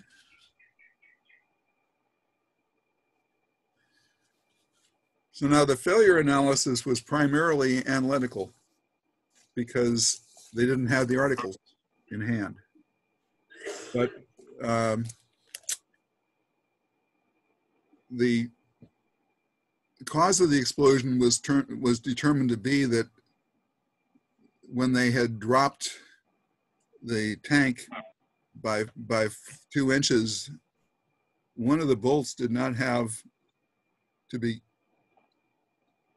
because one of the bolts was not completely removed. So I think they changed out that tank to the spare tank or next vehicle tank, and then they had to do a test of it. So what is it? So the 50% oxygen boil-off test took minutes on tank 1, but 8 hours to get down to 92% on tank 2. In other words, the tank could not relieve safety valve pressure, and an astronaut signed off on the manufacturing review, MR. And then the CAPE switched from 22 volts to 65 volts on the tank heater to try to speed up the operations. And though it was allowed by the design change, the heater switch that was in there had not been changed to accommodate it. So they used a Model A thermostat when they were supposed to be on Model B. So the switch welded in the on position could not be turned off, and nobody figured it out. So it melted the insulation and resulting in bare wires, resulting in an arc.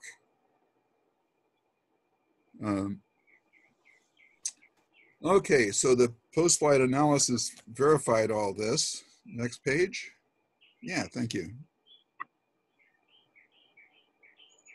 Okay, now, one of the things that's kind of in the legends of Apollo 13 is, well, why did we fly Apollo 13? And Lovell did a very good explanation of it in the movie.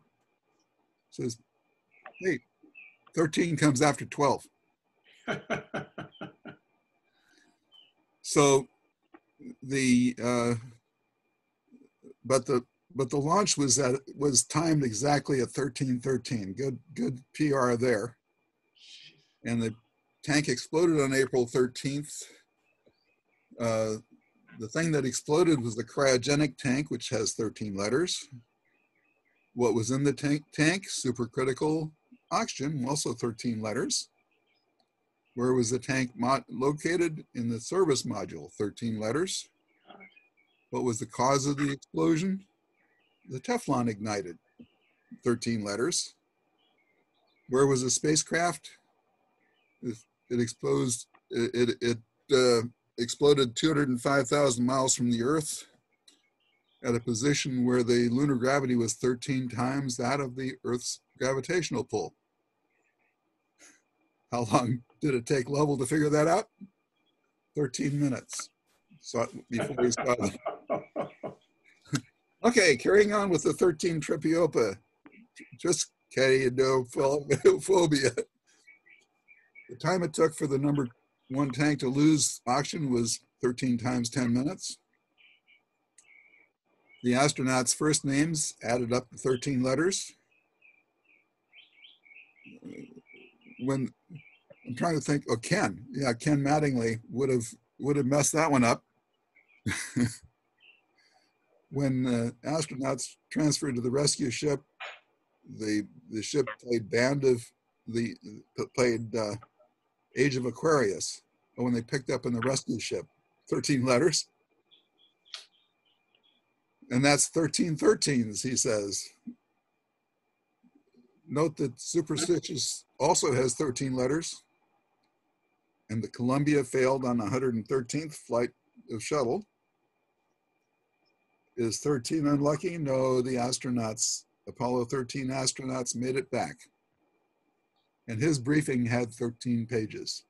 Oh, Way too much fun. yeah, I'll see. Okay, next page. Well, this is a picture that should have been included in should have been up when Jerry was talking near the beginning of the meeting. This is the view of the lunar module descent engine. Jerry or John or Don, anybody that wants to pipe in about any details about that, welcome to it.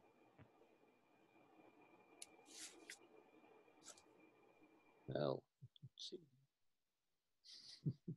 Well, let's go to the next screen.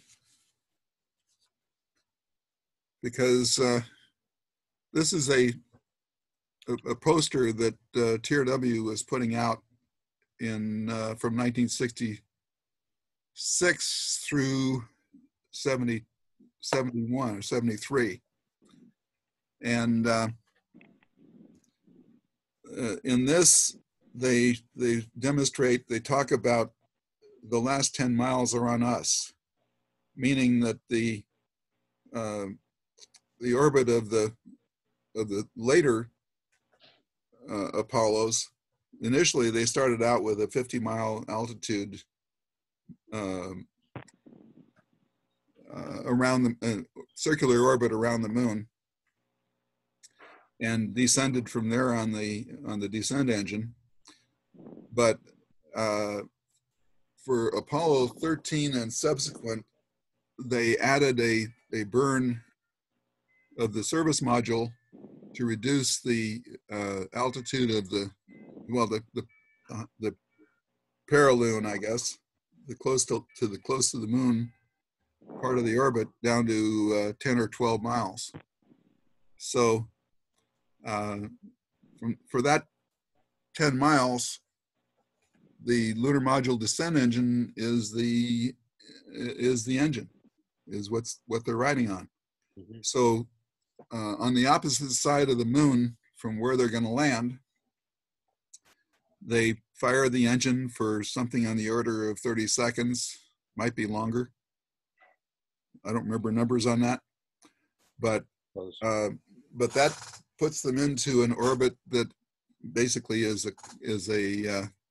it crashes into the surface, and then they when they come around to the other side of the moon, they do a descent burn, and that's the continuous burn that terminates in expending all the fuel, except maybe 1,000 pounds if you have done it right. Sometimes less if you run into a field of boulders. But in the case of Apollo 13, it was actually 300,000 miles, 40,000 miles to the moon, I think it was, from where the explosion happened, and then the 240,000 miles back and change. I don't know how the rest of the change worked out, but anyway. So they modified that. In this case, I didn't find that, so I modified the picture myself. The last 10 miles are on us, but for Apollo 13, it was 300,000 miles. So let's get to the next screen. And, oh, okay. Well, we'll come back to that in a couple of minutes, but okay, so this is another chart that's a stray that is from another presentation, and so this talks about the test procedure being modified to allow a higher voltage, quicker drying out or emptying the tank.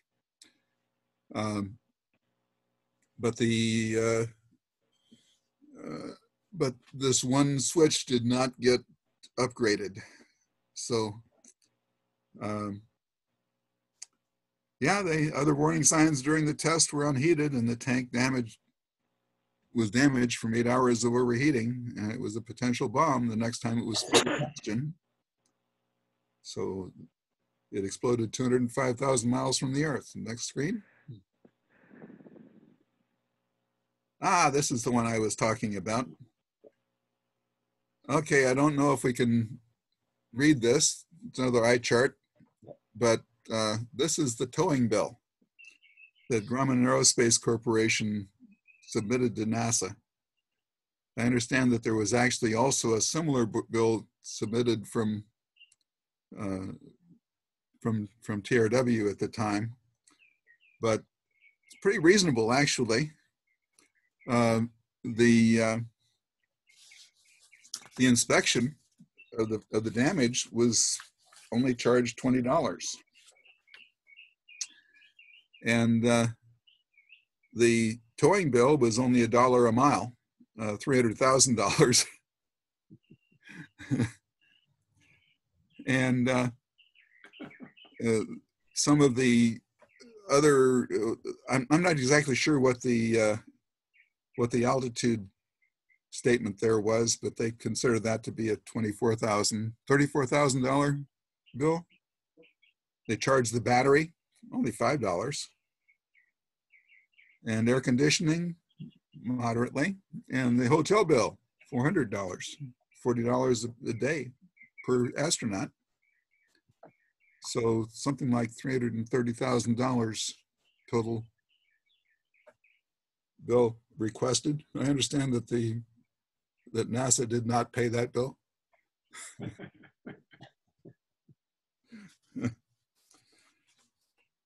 Okay, well, we have a number of other charts that are not particularly to the point.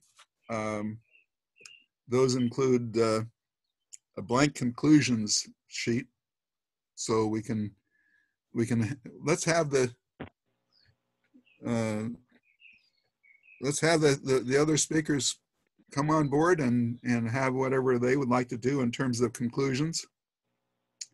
We can also bring up the President Kennedy's mission statement. There's a picture of the, why don't we step on through those things for right now.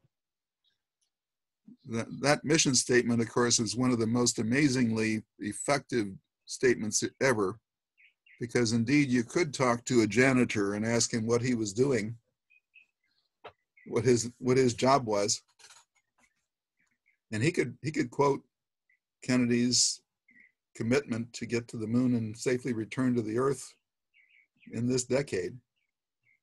So the next screen is what it looks like through the side hatch, and those are the second generation crew couches there.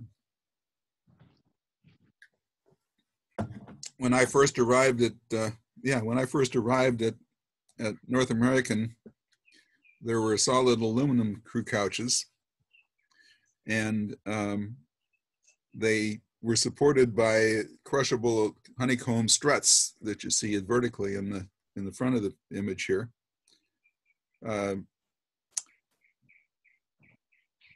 Those couches occupied an awful lot of space when they were stowed. You could disconnect the couches from the struts there, but they occupied a lot of space in the command module. So anyway, Weber Aircraft developed a more modular set of couches, and these couches folded off into a large suitcase, or two or three medium-sized suitcases, and gave the astronauts space to actually fly around inside the command module. Those struts are very interesting too. The modification in those struts was, instead of crushing honeycomb, they put soft metal donuts between two sliding cylinders. So when the toroids were compressed by installation, they produced a lot of friction. Well, no, they produced enough friction to cause them to roll. And so when the donut made a complete revolution, there was a very high strain energy expended in that, and there was no restoring force. So if the astronauts landed hard, the couches in the first instance would have slid back almost freely. In fact, we had some brake shoes inside the cylinder to keep it from being a completely free fall. But these struts with the toroids worked full strength, full force anytime you moved them. And a little sidelight curiosity, when we threw the command module into the swimming pool first, it was actually what's called a boilerplate. It was a steel shell welded up to match the configuration. The first test on that caused the entire boilerplate to practically explode, break the seams. They just hadn't done a complete weld job on all the seams. Later on, when we improved that situation and tried throwing it into the sand pit the other direction, the accelerations on the crew couch head were, the head of the astronauts were limited by specification and by the thicknesses of those joints, of those struts, to 69 Gs on the head. It turns out 69 Gs is the amount of acceleration that the flight surgeon did in his acceleration test on the rocket sled. So that was an incredible number. I've always marveled at the fact that a well-restrained person can withstand that much acceleration eyeballs in. Yeah. But another real curiosity about those couches, the original couch had what we call rat traps, which would go up around a cable that would go around the foot to keep you from having the feet flail outwards and hitting the instrument panel, because it's pretty close. When we redesigned the couches, somebody had done some skiing, I think in a Spademan binding or something like that. And the astronauts' heels were restrained by just popping the heels into between a pair of cylinders. So when the astronaut would land, when they would land, they would brace pushing hard against the feet, and between their own energy of pushing it down and the clamps, the astronauts could not only avoid flailing their legs, but they could also get out of the thing, which made them much more comfortable. Next screen is the command module geometry, launched at 13,000 pounds. And excuse Gary, someone raised his hand. Do you want to take question or later? Oh, sure. Okay, I'll mute him. Gus, you raised the hand. Do you have any question? Just to see if you're going to mail these charts to those who signed up for the call. Gary? I don't think there's anything private about them. I guess you can email me a request to do so. I don't think everybody wants to receive a couple of megabytes of PowerPoint or PDF slides. But will do. Thanks. Okay. Next screen. Oh, that you Is can that see right? there. Command module. right here, yeah, you can see the probe at the front of the command module. That's actually in a compressed position there for launch to fit within the cone, the conical aero cover. And I worked a little bit on that. The demonstration of that were really amazing. Anyway, below that, there's a frustrum of a cone that is concealing with an ablative cover to protect it from launch, from reentry. And you can see the, go to the circle just at the top there. The circle on just above the command module side hatch, just above that, yeah, is the drogue chute mortar. There's a pilot chute mortar that fires out small parachutes for each of the others, and then there's a drogue chute mortar that fires out a large, well, people-size parachute, which then pulls out the large parachutes, which are the hash mark just below and to the right of where Ken's image is, highlighter is. So anyway, worked on some of those things, and a lot on that side hatch. But anyway, let's go to the next screen. There's a side hatch. It's displayed in the Smithsonian. That's off Apollo 11, I believe. Next screen. Oh, let's go back to that.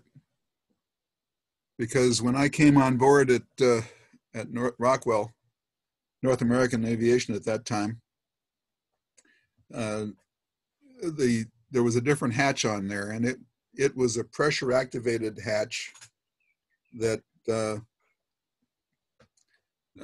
was a two-piece hatch. The inner hatch was had a linkage, kind of like what you see running around the outside of that hatch, that could be turned loose with a few turns of a speed wrench. And then the outer hatch was ablative. Well, that inner hatch, the pressure hatch, pulled out and came inside the spacecraft and was stowed somewhere else. And the outer hatch was an ablative hatch, and that had to be removed. I think it had to be removed from outside. I'm not sure. They must have been able to remove it from the inside too. But anyway, that was the cause of the loss of life in the Apollo 1 when the pad fire happened and the overpressure happened. Actually, the command module was already overpressurized. So it was around 16 PSI and pure oxygen, and an instantaneous fatal fire killed Gusum, Chaffee, and White. And that happened. I came in June of '66, and that happened in January of '67. So it had been a really slow project up to then, because I was told that they'd finished the project and they were basically laying people off. We all knew where we were when that happened. Yep. So anyway, the result was to make what's like an airline hatch. This hatch hinges inward and then swings and goes through the opening to go outward. And there's a gas bottle actuated quick release on this thing. And otherwise there's that mechanical linkage that you see there that that can be driven manually. Yep. Anyway, next hatch, next view. Gary, tilt your camera a little bit. Oh, okay. Yeah, perfect. There you go. There we go. Yeah, I know. I keep doing that. Okay, here's the specification rock. Not really, but you can see that if a 30-inch rock were under the command module when it landed, Lunar module. it would contact the nozzle, or if the feet sank into the soft surface of the moon, for instance, before we landed, we didn't know. And anyway, that bottom part of the nozzle, I think the bottom 12 inches or more, was a very thin columbium sheet, and it would crunkle and fail and buckle out of the way. And so a Volkswagen you can't land on, but a 30-inch rock just as inconvenient. Next screen. That's it. No, there's two more. Oh, we don't need that. Next screen.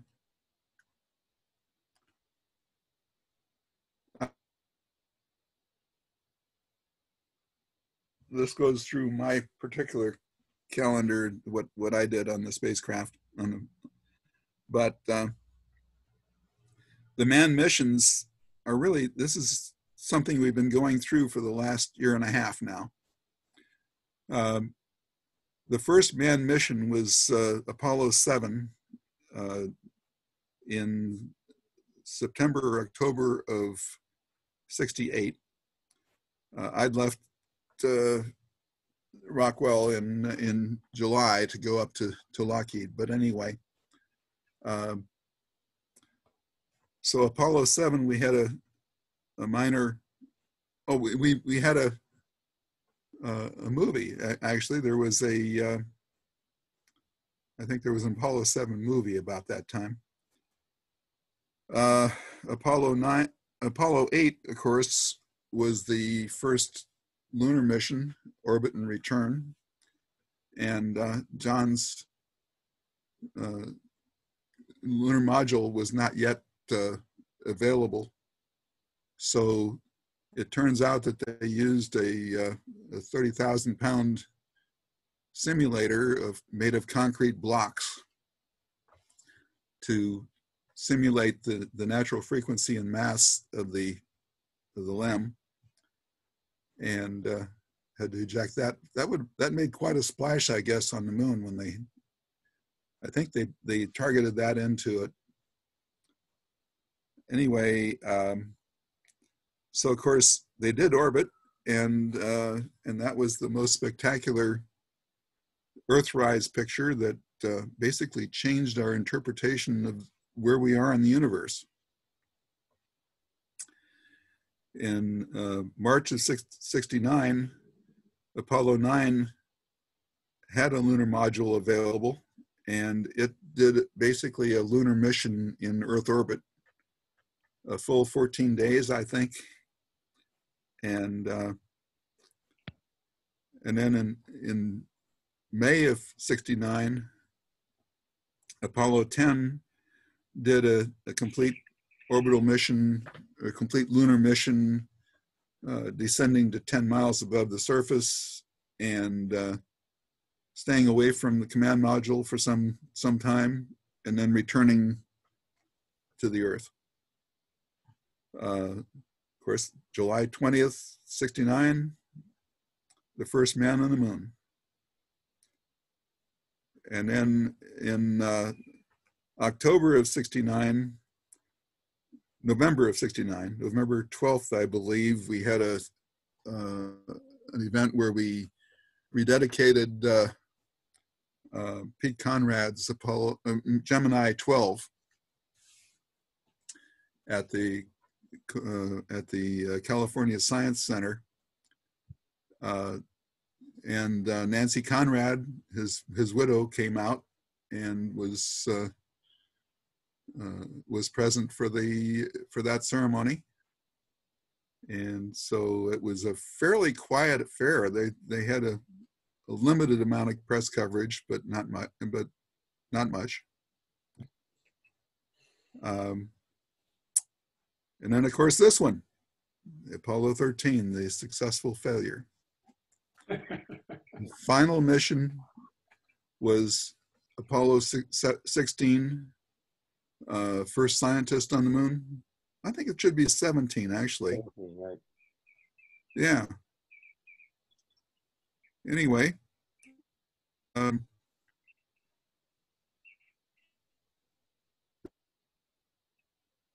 yeah, and, quite a year and a half of recollection. Gary, you open for questions?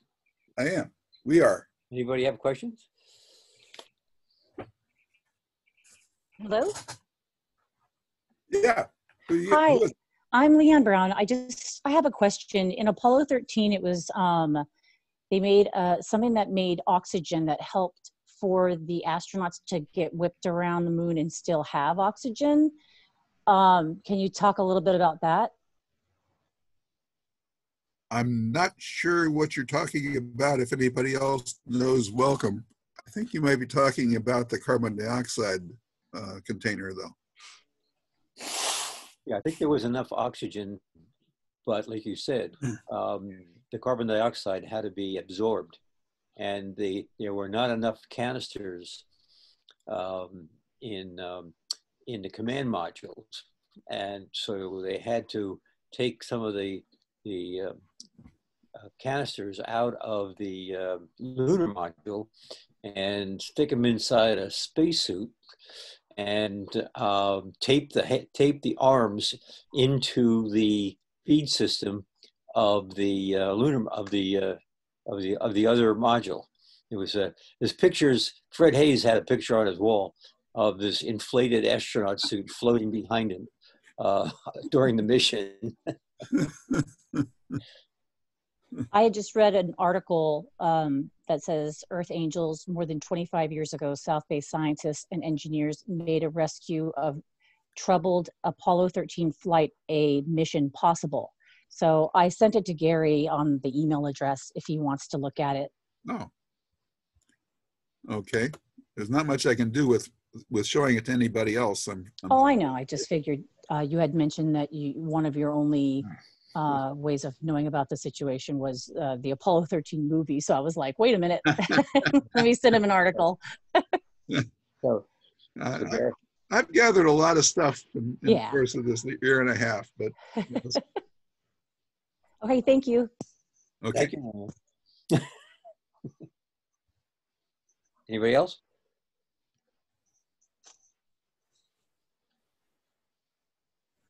I think we've done it. Does Ken show anybody else? No, I don't see anyone else raising hand. Yes, if anybody has question, you need to press the raise hand button on your Zoom app. Yeah, tell them where that is.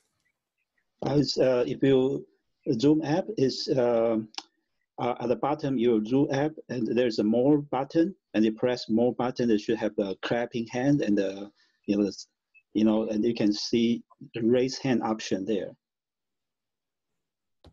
Oh, actually, I might have to push view options at the very top first. Yeah, for Gary, if you see the participant, if anybody raised hand, you should see a hand over there on the list.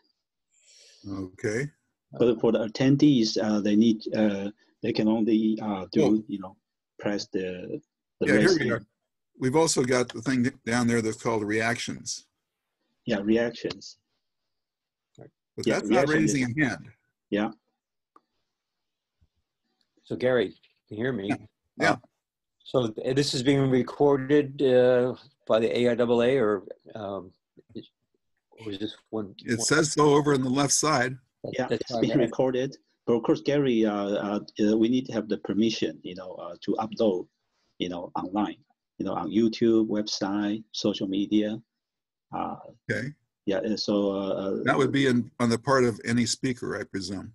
That's right. Yeah. We can cut off any speaker if we want. You know, we can trim the video if we want. Okay, well, let's go around the horn of those who talked. Okay. So I'm good with that. Okay. Yeah, I'm good with that, John. Okay. Is Don still available? Down offline. He went knock off, and Jerry also knock off. Yeah. Okay. Yeah. So it's Ken. Oh, Ken who? Oh, the speaker. Okay. Ken Louis? Yeah, the home Ken there is one of the people that's on my image, and I think we talked okay. a little bit just coordinating the setup. Okay. Well, Gary, I think this was great. I really appreciate it, and I think hearing from you and Jerry and Don and everybody was just really brought back a lot of memories. And thank you for pulling it off.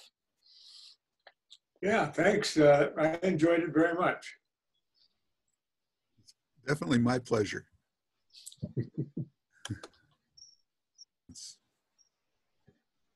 Okay. Well, there's quite a few people still on here.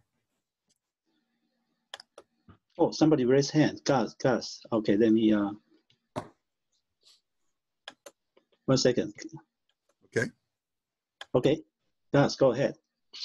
Gary and team, this is a great presentation. I actually did not know the root cause analysis of why the explosion exactly occurred. And so this actually brings a little bit of technical background into the mission. It wasn't just a random explosion, as some folks seem to believe. I'm wondering if when you do you altered the recording of this program, if you can actually put some of the references where some of the technical analysis or AI developed papers or whatever presentations have been made, if somebody wants to dig deeper into it. Yeah, it would be nice to be able to put the references on board, but I think that would be a little awkward.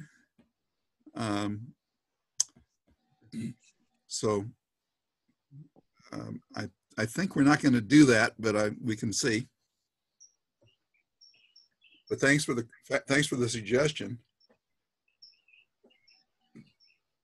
Okay. Okay, Gary, there's another.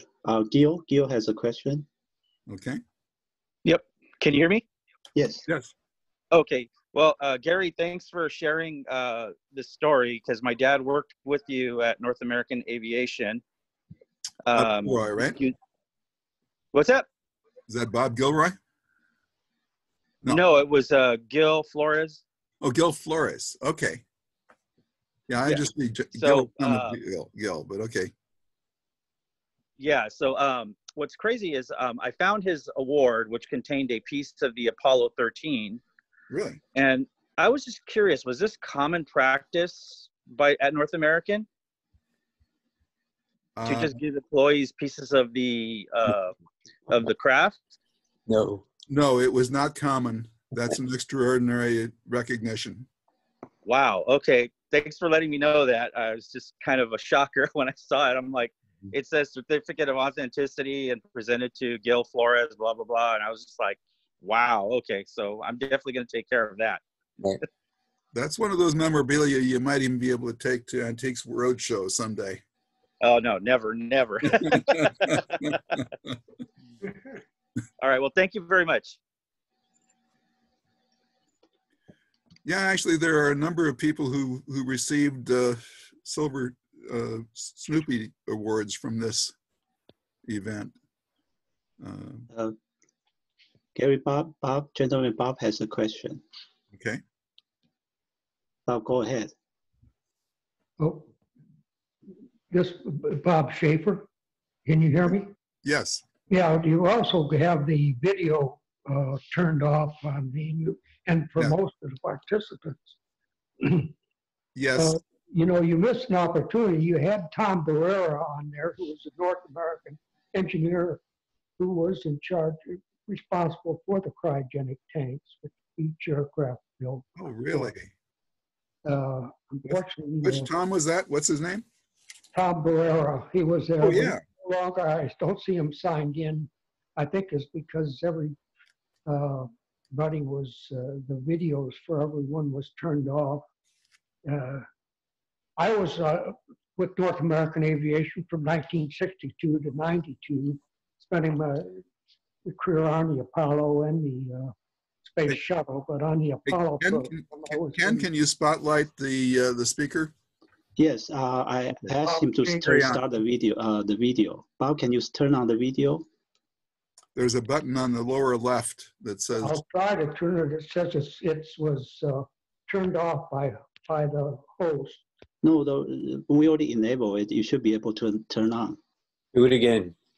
Start my video. Okay. That applies to everybody, I think. All those people who don't see images.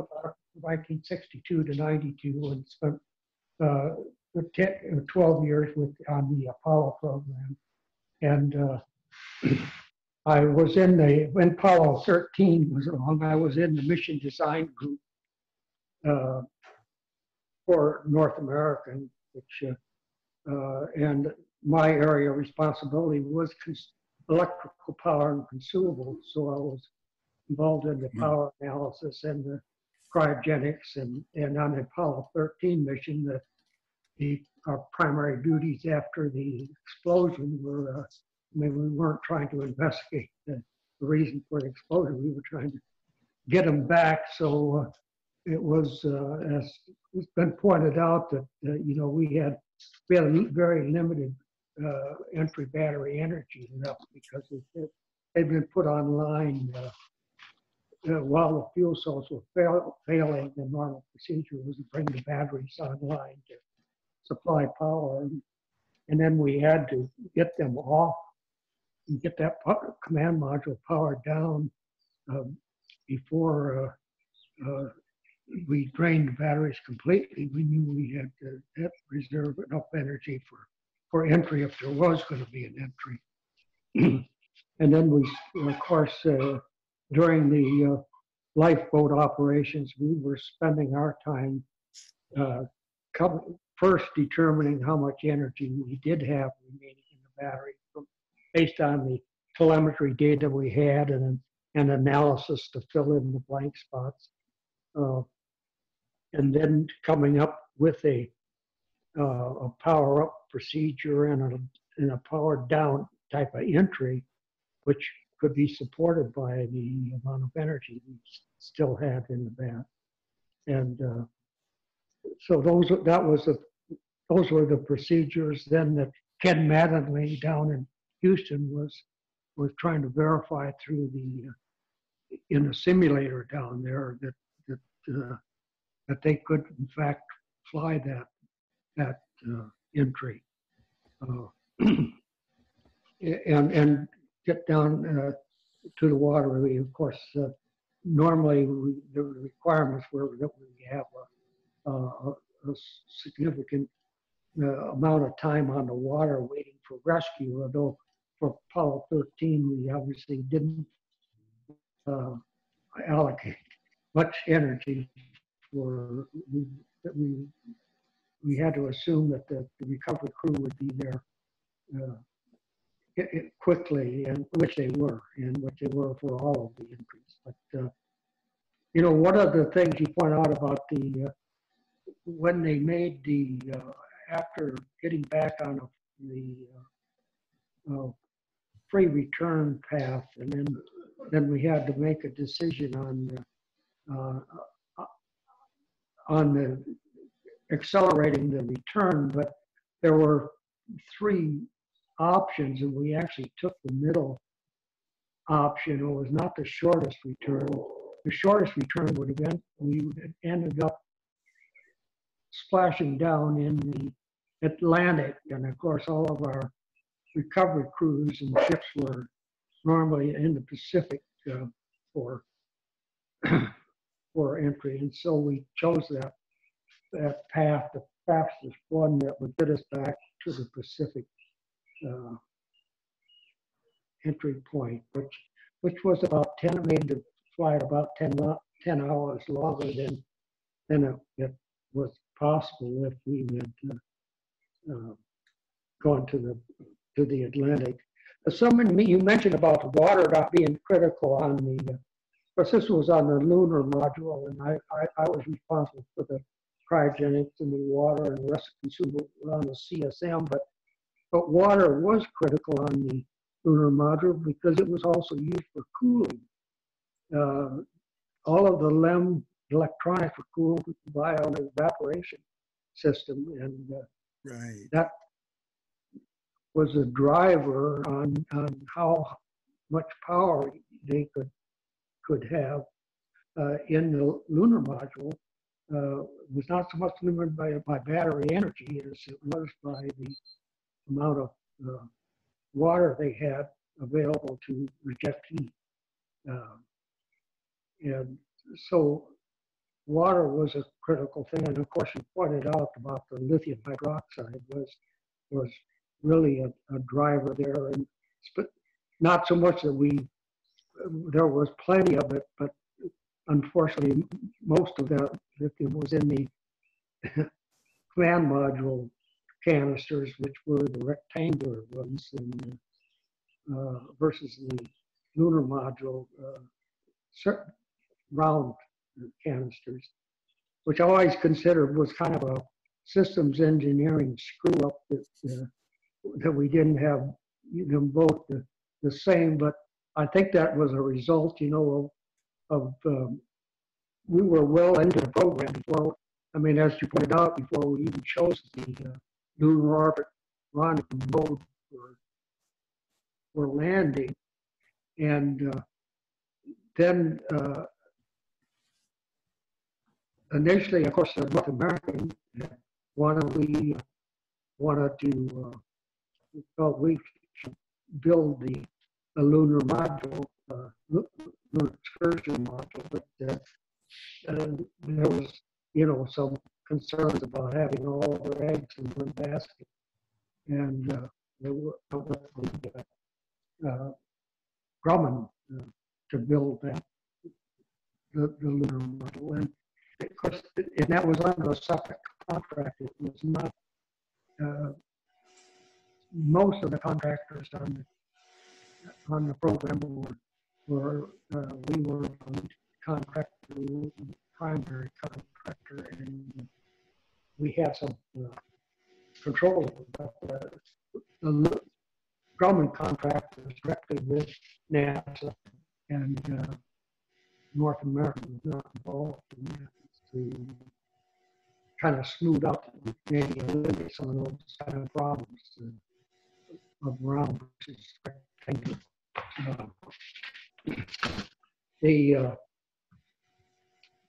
I appreciate you guys going through all the things. I mean, the lunar module surely did its job as a landfill. I don't know whether many of you, if you were involved with the mission control, I was generally, we had people going down in Houston in 35, and then we had a mission support group in Downey, which was ran 24 hours a day, and we would get the data in there and consult with the folks in Houston. But prior to missions, we went through exercises we called what ifs, and they involved the crews in the simulator, and they would be flying a mission, and the simulator supervisor down there in Houston would throw failures as whether it be a fuel cell failure or what have you. We actually in work up to one of the missions, and I don't know that it was Apollo 13 or not, but in one of the missions, we had the simulator supervisor threw in a failure where we did have to use the lunar module as a lifeboat. And so during this simulation, we actually, had to go through and we use that determine, how we were going to do this and what we had to do. And so in a way, we had already experienced some of the things, and we knew some peculiarities, or like, it was very easy for us to transfer power to the lunar module.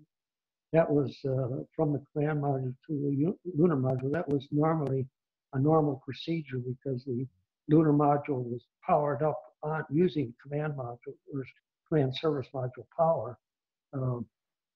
However, the reverse was not true. We couldn't bring power back through the wiring back through the tunnel into the command module from the lunar module. Yeah, Gary, do you have some more coming? Anyway, we had some experience using a simulator experience in our training for the missions, using the LEM as a lifeboat. Right. And, very good. The someone at the bottom of the screen has been waving. Tom Guerrero was very involved in the Courtright investigation, which was the post-flight investigation to determine, what happened, why the tank blew up, and he's an expert in that, and wrote much of the report for on the failure analysis, going all the way from what you pointed to the fact that the tank was dropped a couple of inches.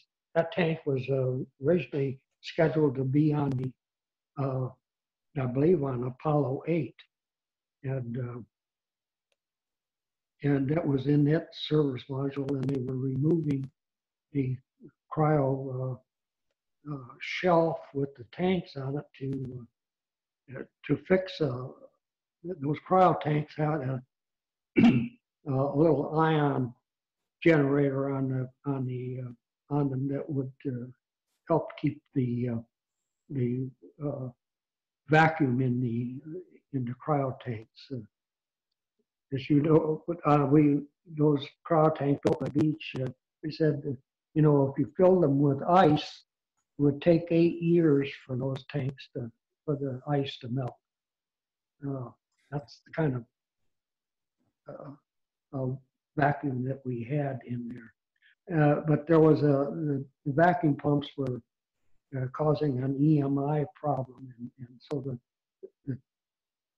the shelf was being removed to fix that EMI problem. And as somebody, I think Gary pointed out, about there was one bolt left in on the shelf, and when they were trying to lift it out of there, and what happened was that bolt was stronger than the lifting tool for the shelf, and the lifting tool broke, and the shelf dropped a couple of inches, and which caused the fill line tube to come loose from its collar, which was up in the top, actually, of the tank. When we did the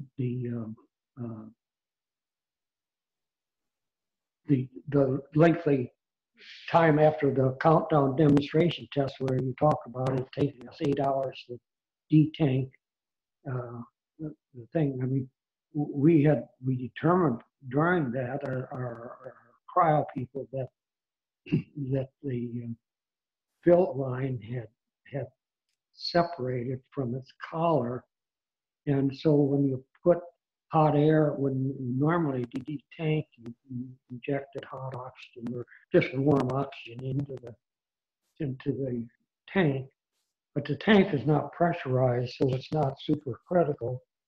And there's a liquid level in there, but that hot oxygen was intended to push the liquid oxygen up through the fill line and out the tank, and or up through the vent line, excuse me, and the fill and vent line, and out of the tank. But there was the fact that it came loose, the pressure was just, it created, in fact, a pressure short. The pressure just fed back into the tank, and instead of pushing the oxygen out, that high voltage that you mentioned being put on the heaters, this was a CAPE requirement, or that they put in late in the program to speed up the pressurization of the tank, and that was to do it at putting 65 volts on the heater element instead of the normal 28 volt spacecraft power. There was normally, I mean, and we had done that in numerous times in the prior to Apollo 13. I mean, we had the previous manned missions as well as some unmanned missions that had fuel cells. So we had gone through detanking before. But as was mentioned, since it was not supercritical, they had pressure. I mean, there was a liquid level, and so as the oxygen was slowly being driven out of the tank, it was exposing the heater, which would normally be submerged in minus 279 degree liquid oxygen. I mean, it was just in gaseous oxygen, and the thermal switch, which they all felt would protect you, that there was a thermal switch. It was at 120 degrees. If the heater got over 120 degrees, it was open, but it had not been qualified for the 65 volts, and it turned out that the heater switch, when it cycled, first time it cycled, it welded itself closed, and so it was not there to protect the tank. And the temperature gauge in the tank again was designed for normal operation, so it was registered between minus 300 degrees and plus 80 degrees. So at 80 degrees Fahrenheit, the temperature gauge in the tank would pull off scale high, and so you never knew that we were getting those temperatures. And the current to the heater was measured in the GSE, but not on the spacecraft. And unfortunately, when you were doing cryogenic operations, loading or unloading the tank was considered a dangerous procedure and a critical procedure. So the null did not be at the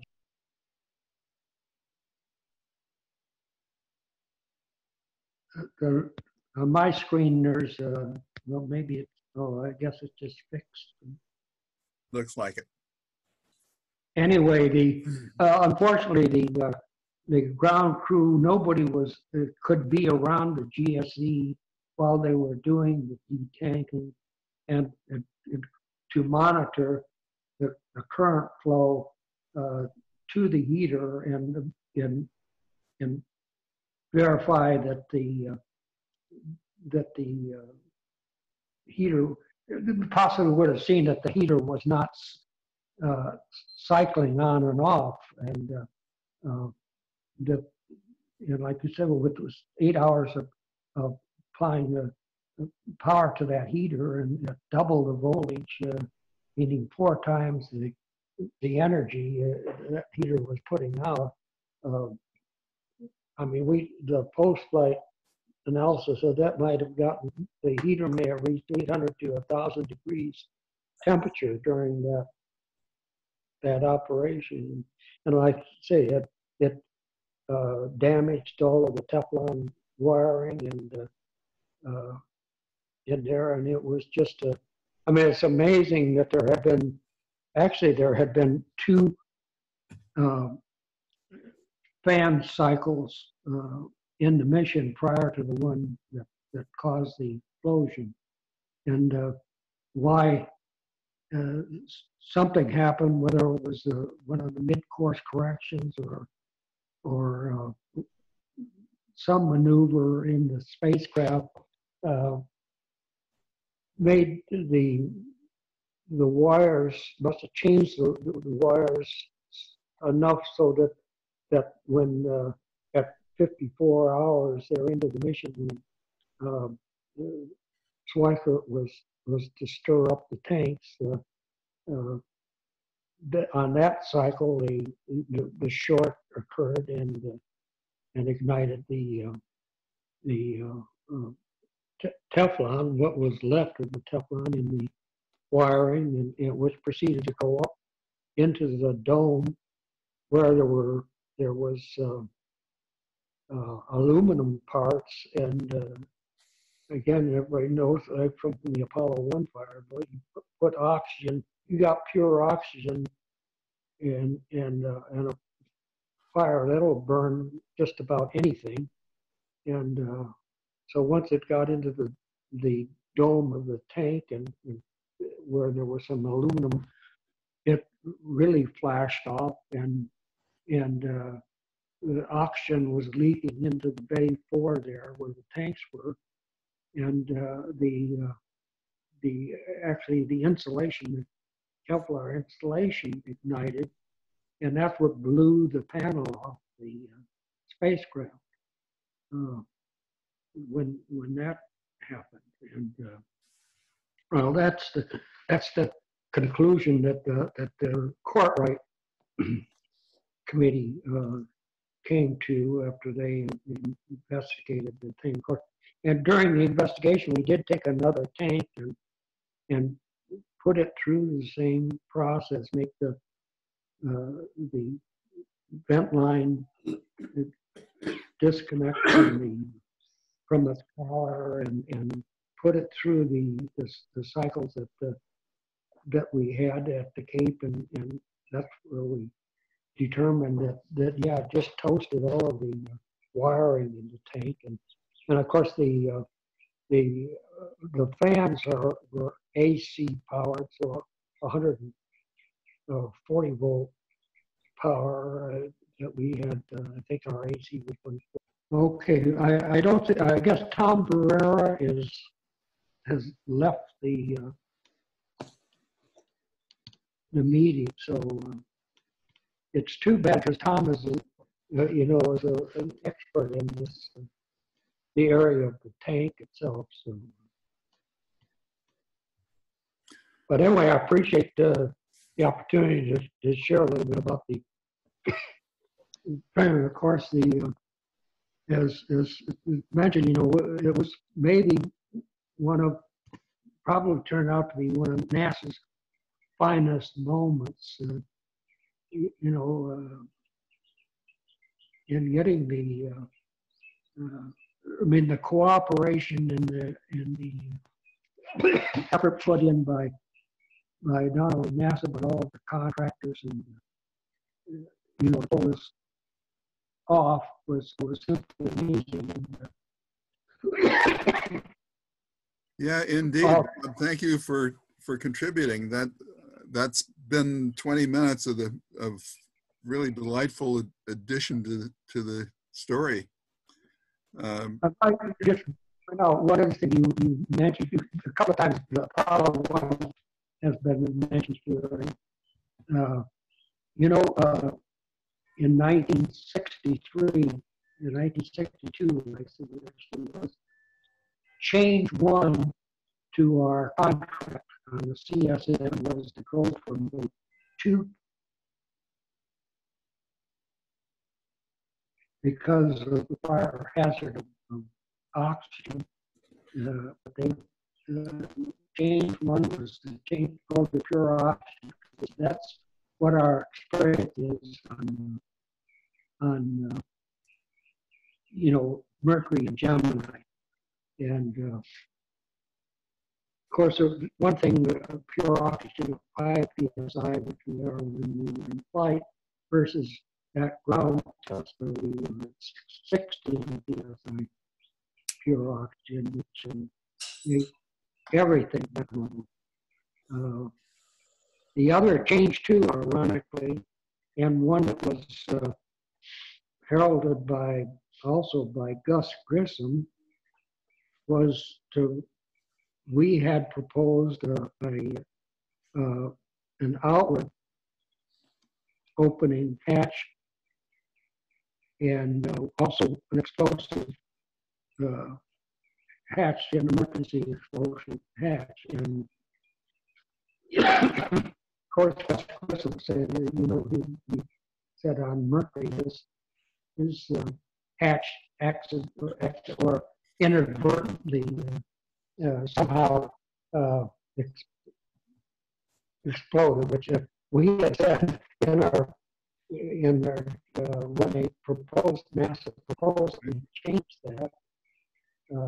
We said, well, we had the built aircraft. We never had an inadvertent canopy get blown off or in any of our experience. And that we knew of, and Coach was saying, he says, no, that's not right.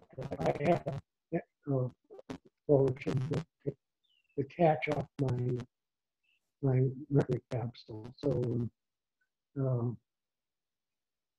that turned out to be change number 2 was to go to the inward opening hatch. The NASA chief engineer, Max Frichet, he was an old submariner, and they always believed that, you know, they wanted the pressure in there holding trying to seal the hatch, not trying to open it. And so they wanted the hatch. They didn't want an outward open hatch, and of course that turned out those 2 items, the fact that we have pure oxygen and also that there was no way that hatch could be removed because of the overpressure. There was no way that they could have gotten that hatch open. Plus, I mean, it took minutes for them to open that inward opening hatch, as opposed to just explosively like we had. We were so strong for that our chief engineer, after we were changed to, which was to change the hatch, we kept the weight for the outward opening hatch on the books for another 9 months before NASA ordered us to take it off the book, that we were never going back to the explosive outward opening and explosive hatch. Of course, we ultimately didn't do that after we followed the fire. It's unfortunate that you know, kind of the first 2 changes in the major changes in the program, contract changes were directly associated with the fire. Anyway, thank you guys for all your sharing this morning. Yeah. I'm finished. thanks everybody for participating. And I think this has been much greater than I had thought. Bob, I'm sorry I didn't realize that you had been involved in so much of the power and also the actual Apollo 13 event. I'm glad when they asked me if I recognized the name, I said yes. So. Well, I mean, I don't know if you can see that or not, but that's when the movie, the Apollo 13 came out. I had retired, of course, to the Central Coast, but the local papers put out a headline that said, Los Osos, I was living in Los Osos at the time. It's up near, in Central Coast, near Morro Bay, San Luis Obispo. Says, Los Osos man did need to see Apollo 13. He lived it. So, and I think that somebody was mentioning about, there's one of the award things from Apollo 13 with a piece of fabric from the seat, from the couch of Apollo 13. And yeah, those are treasured memories and treasured memorabilia that I have. Okay. So thanks again, Gary. Yeah, thank you. Okay, so I think we're going to wrap this up. I'm going to wave at Jerry Lockenauer over here, who was previously the person in charge of the Aero Alumni group that is the sponsoring source of this video. Anyway, he went back east, and I have been coordinating it since that point in time.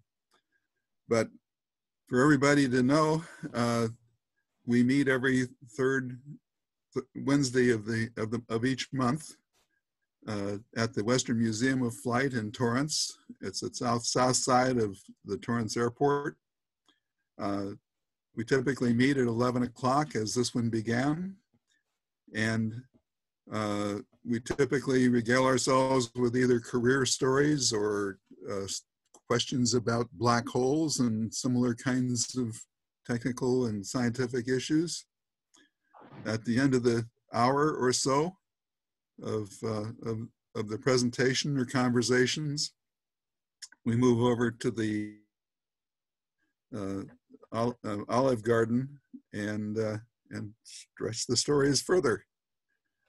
So it typically ends up somewhere between 1:30 and somewhere around 1:30, and that's the basis for this program. And certainly anybody that's has time available are welcome to come. It's called Aero Alumni, meaning that we're primarily retirees from the aerospace industry, but there's people drop in of all kinds of backgrounds and experiences. It's a fun group of people, and it's always got some lively conversations. So indeed, the Apollo 13 was a spectacular failure that turned into a spectacular success. And one last, I would like to invite all of you when this Corona thing opens up a little bit. Why you're all welcome to come out to the Palm Springs Air Museum. We don't have any space stuff out there, but we sure have a lot of airplanes that you'd be interested in. And of course, there is down at the San Diego Space and Air and Space Museum, and there is they do have an Apollo 9 capsule there. In fact, and there was an Apollo 13 presentation and dinner scheduled last Saturday, April 11th. Of course, that had to be canceled, and so we weren't able to pull that off. Uh-huh.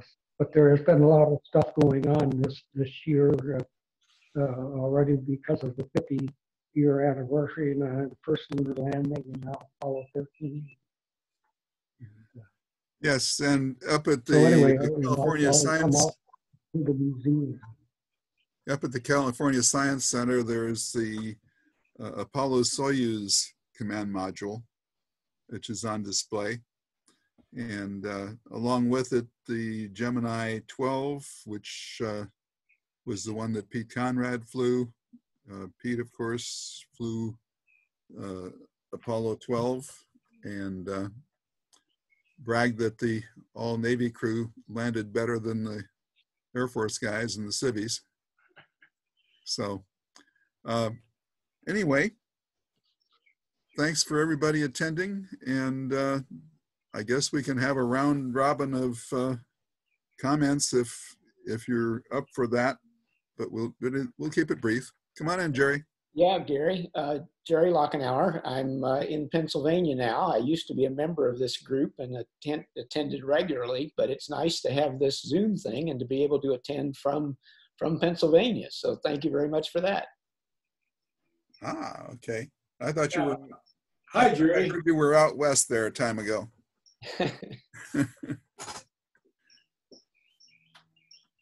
Okay. Anybody else? Well, maybe we want to sign off then. We're down to 15 participants, it looks like. Thanks very much. I hope we see this online to review. Don't know. That's a question to Ken. Oh, yeah, it will be uploaded. I think it's, we got John, right? Gary, and you're okay. So if Don and Jerry is okay, we should be able to. If they don't, yeah, okay, we'll just post your part and the John's part. That's no problem. I saw at one time up to 45, I think, participants in this meeting. So yeah, 49. I think the maximum as peak is 49. Okay. Hi, Bob. Hi. I really like this format. I'm up in Morro Bay. This is Rich Lehman and can't get down there, but for major meetings, I'd encourage to repeat this even after we're through the crisis. Who's up in Morro Bay? Rich. Rich Lehman. Oh, okay, Rich. That's where I originally retired to, was Morro Bay in 1993. So. I see Bob Ackerman's in here too. We worked together at PRW for some years. Primarily, he was working lasers, and I work sometimes lasers and sometimes propulsion. So, all right. Yeah. I guess I'm sort of hanging around, but anybody wants to check out, there's a button on the lower right that says "Leave the meeting." Give yourself permission after the box shows up, and you're on your way. Hey, bye, everybody. Yep. Goodbye.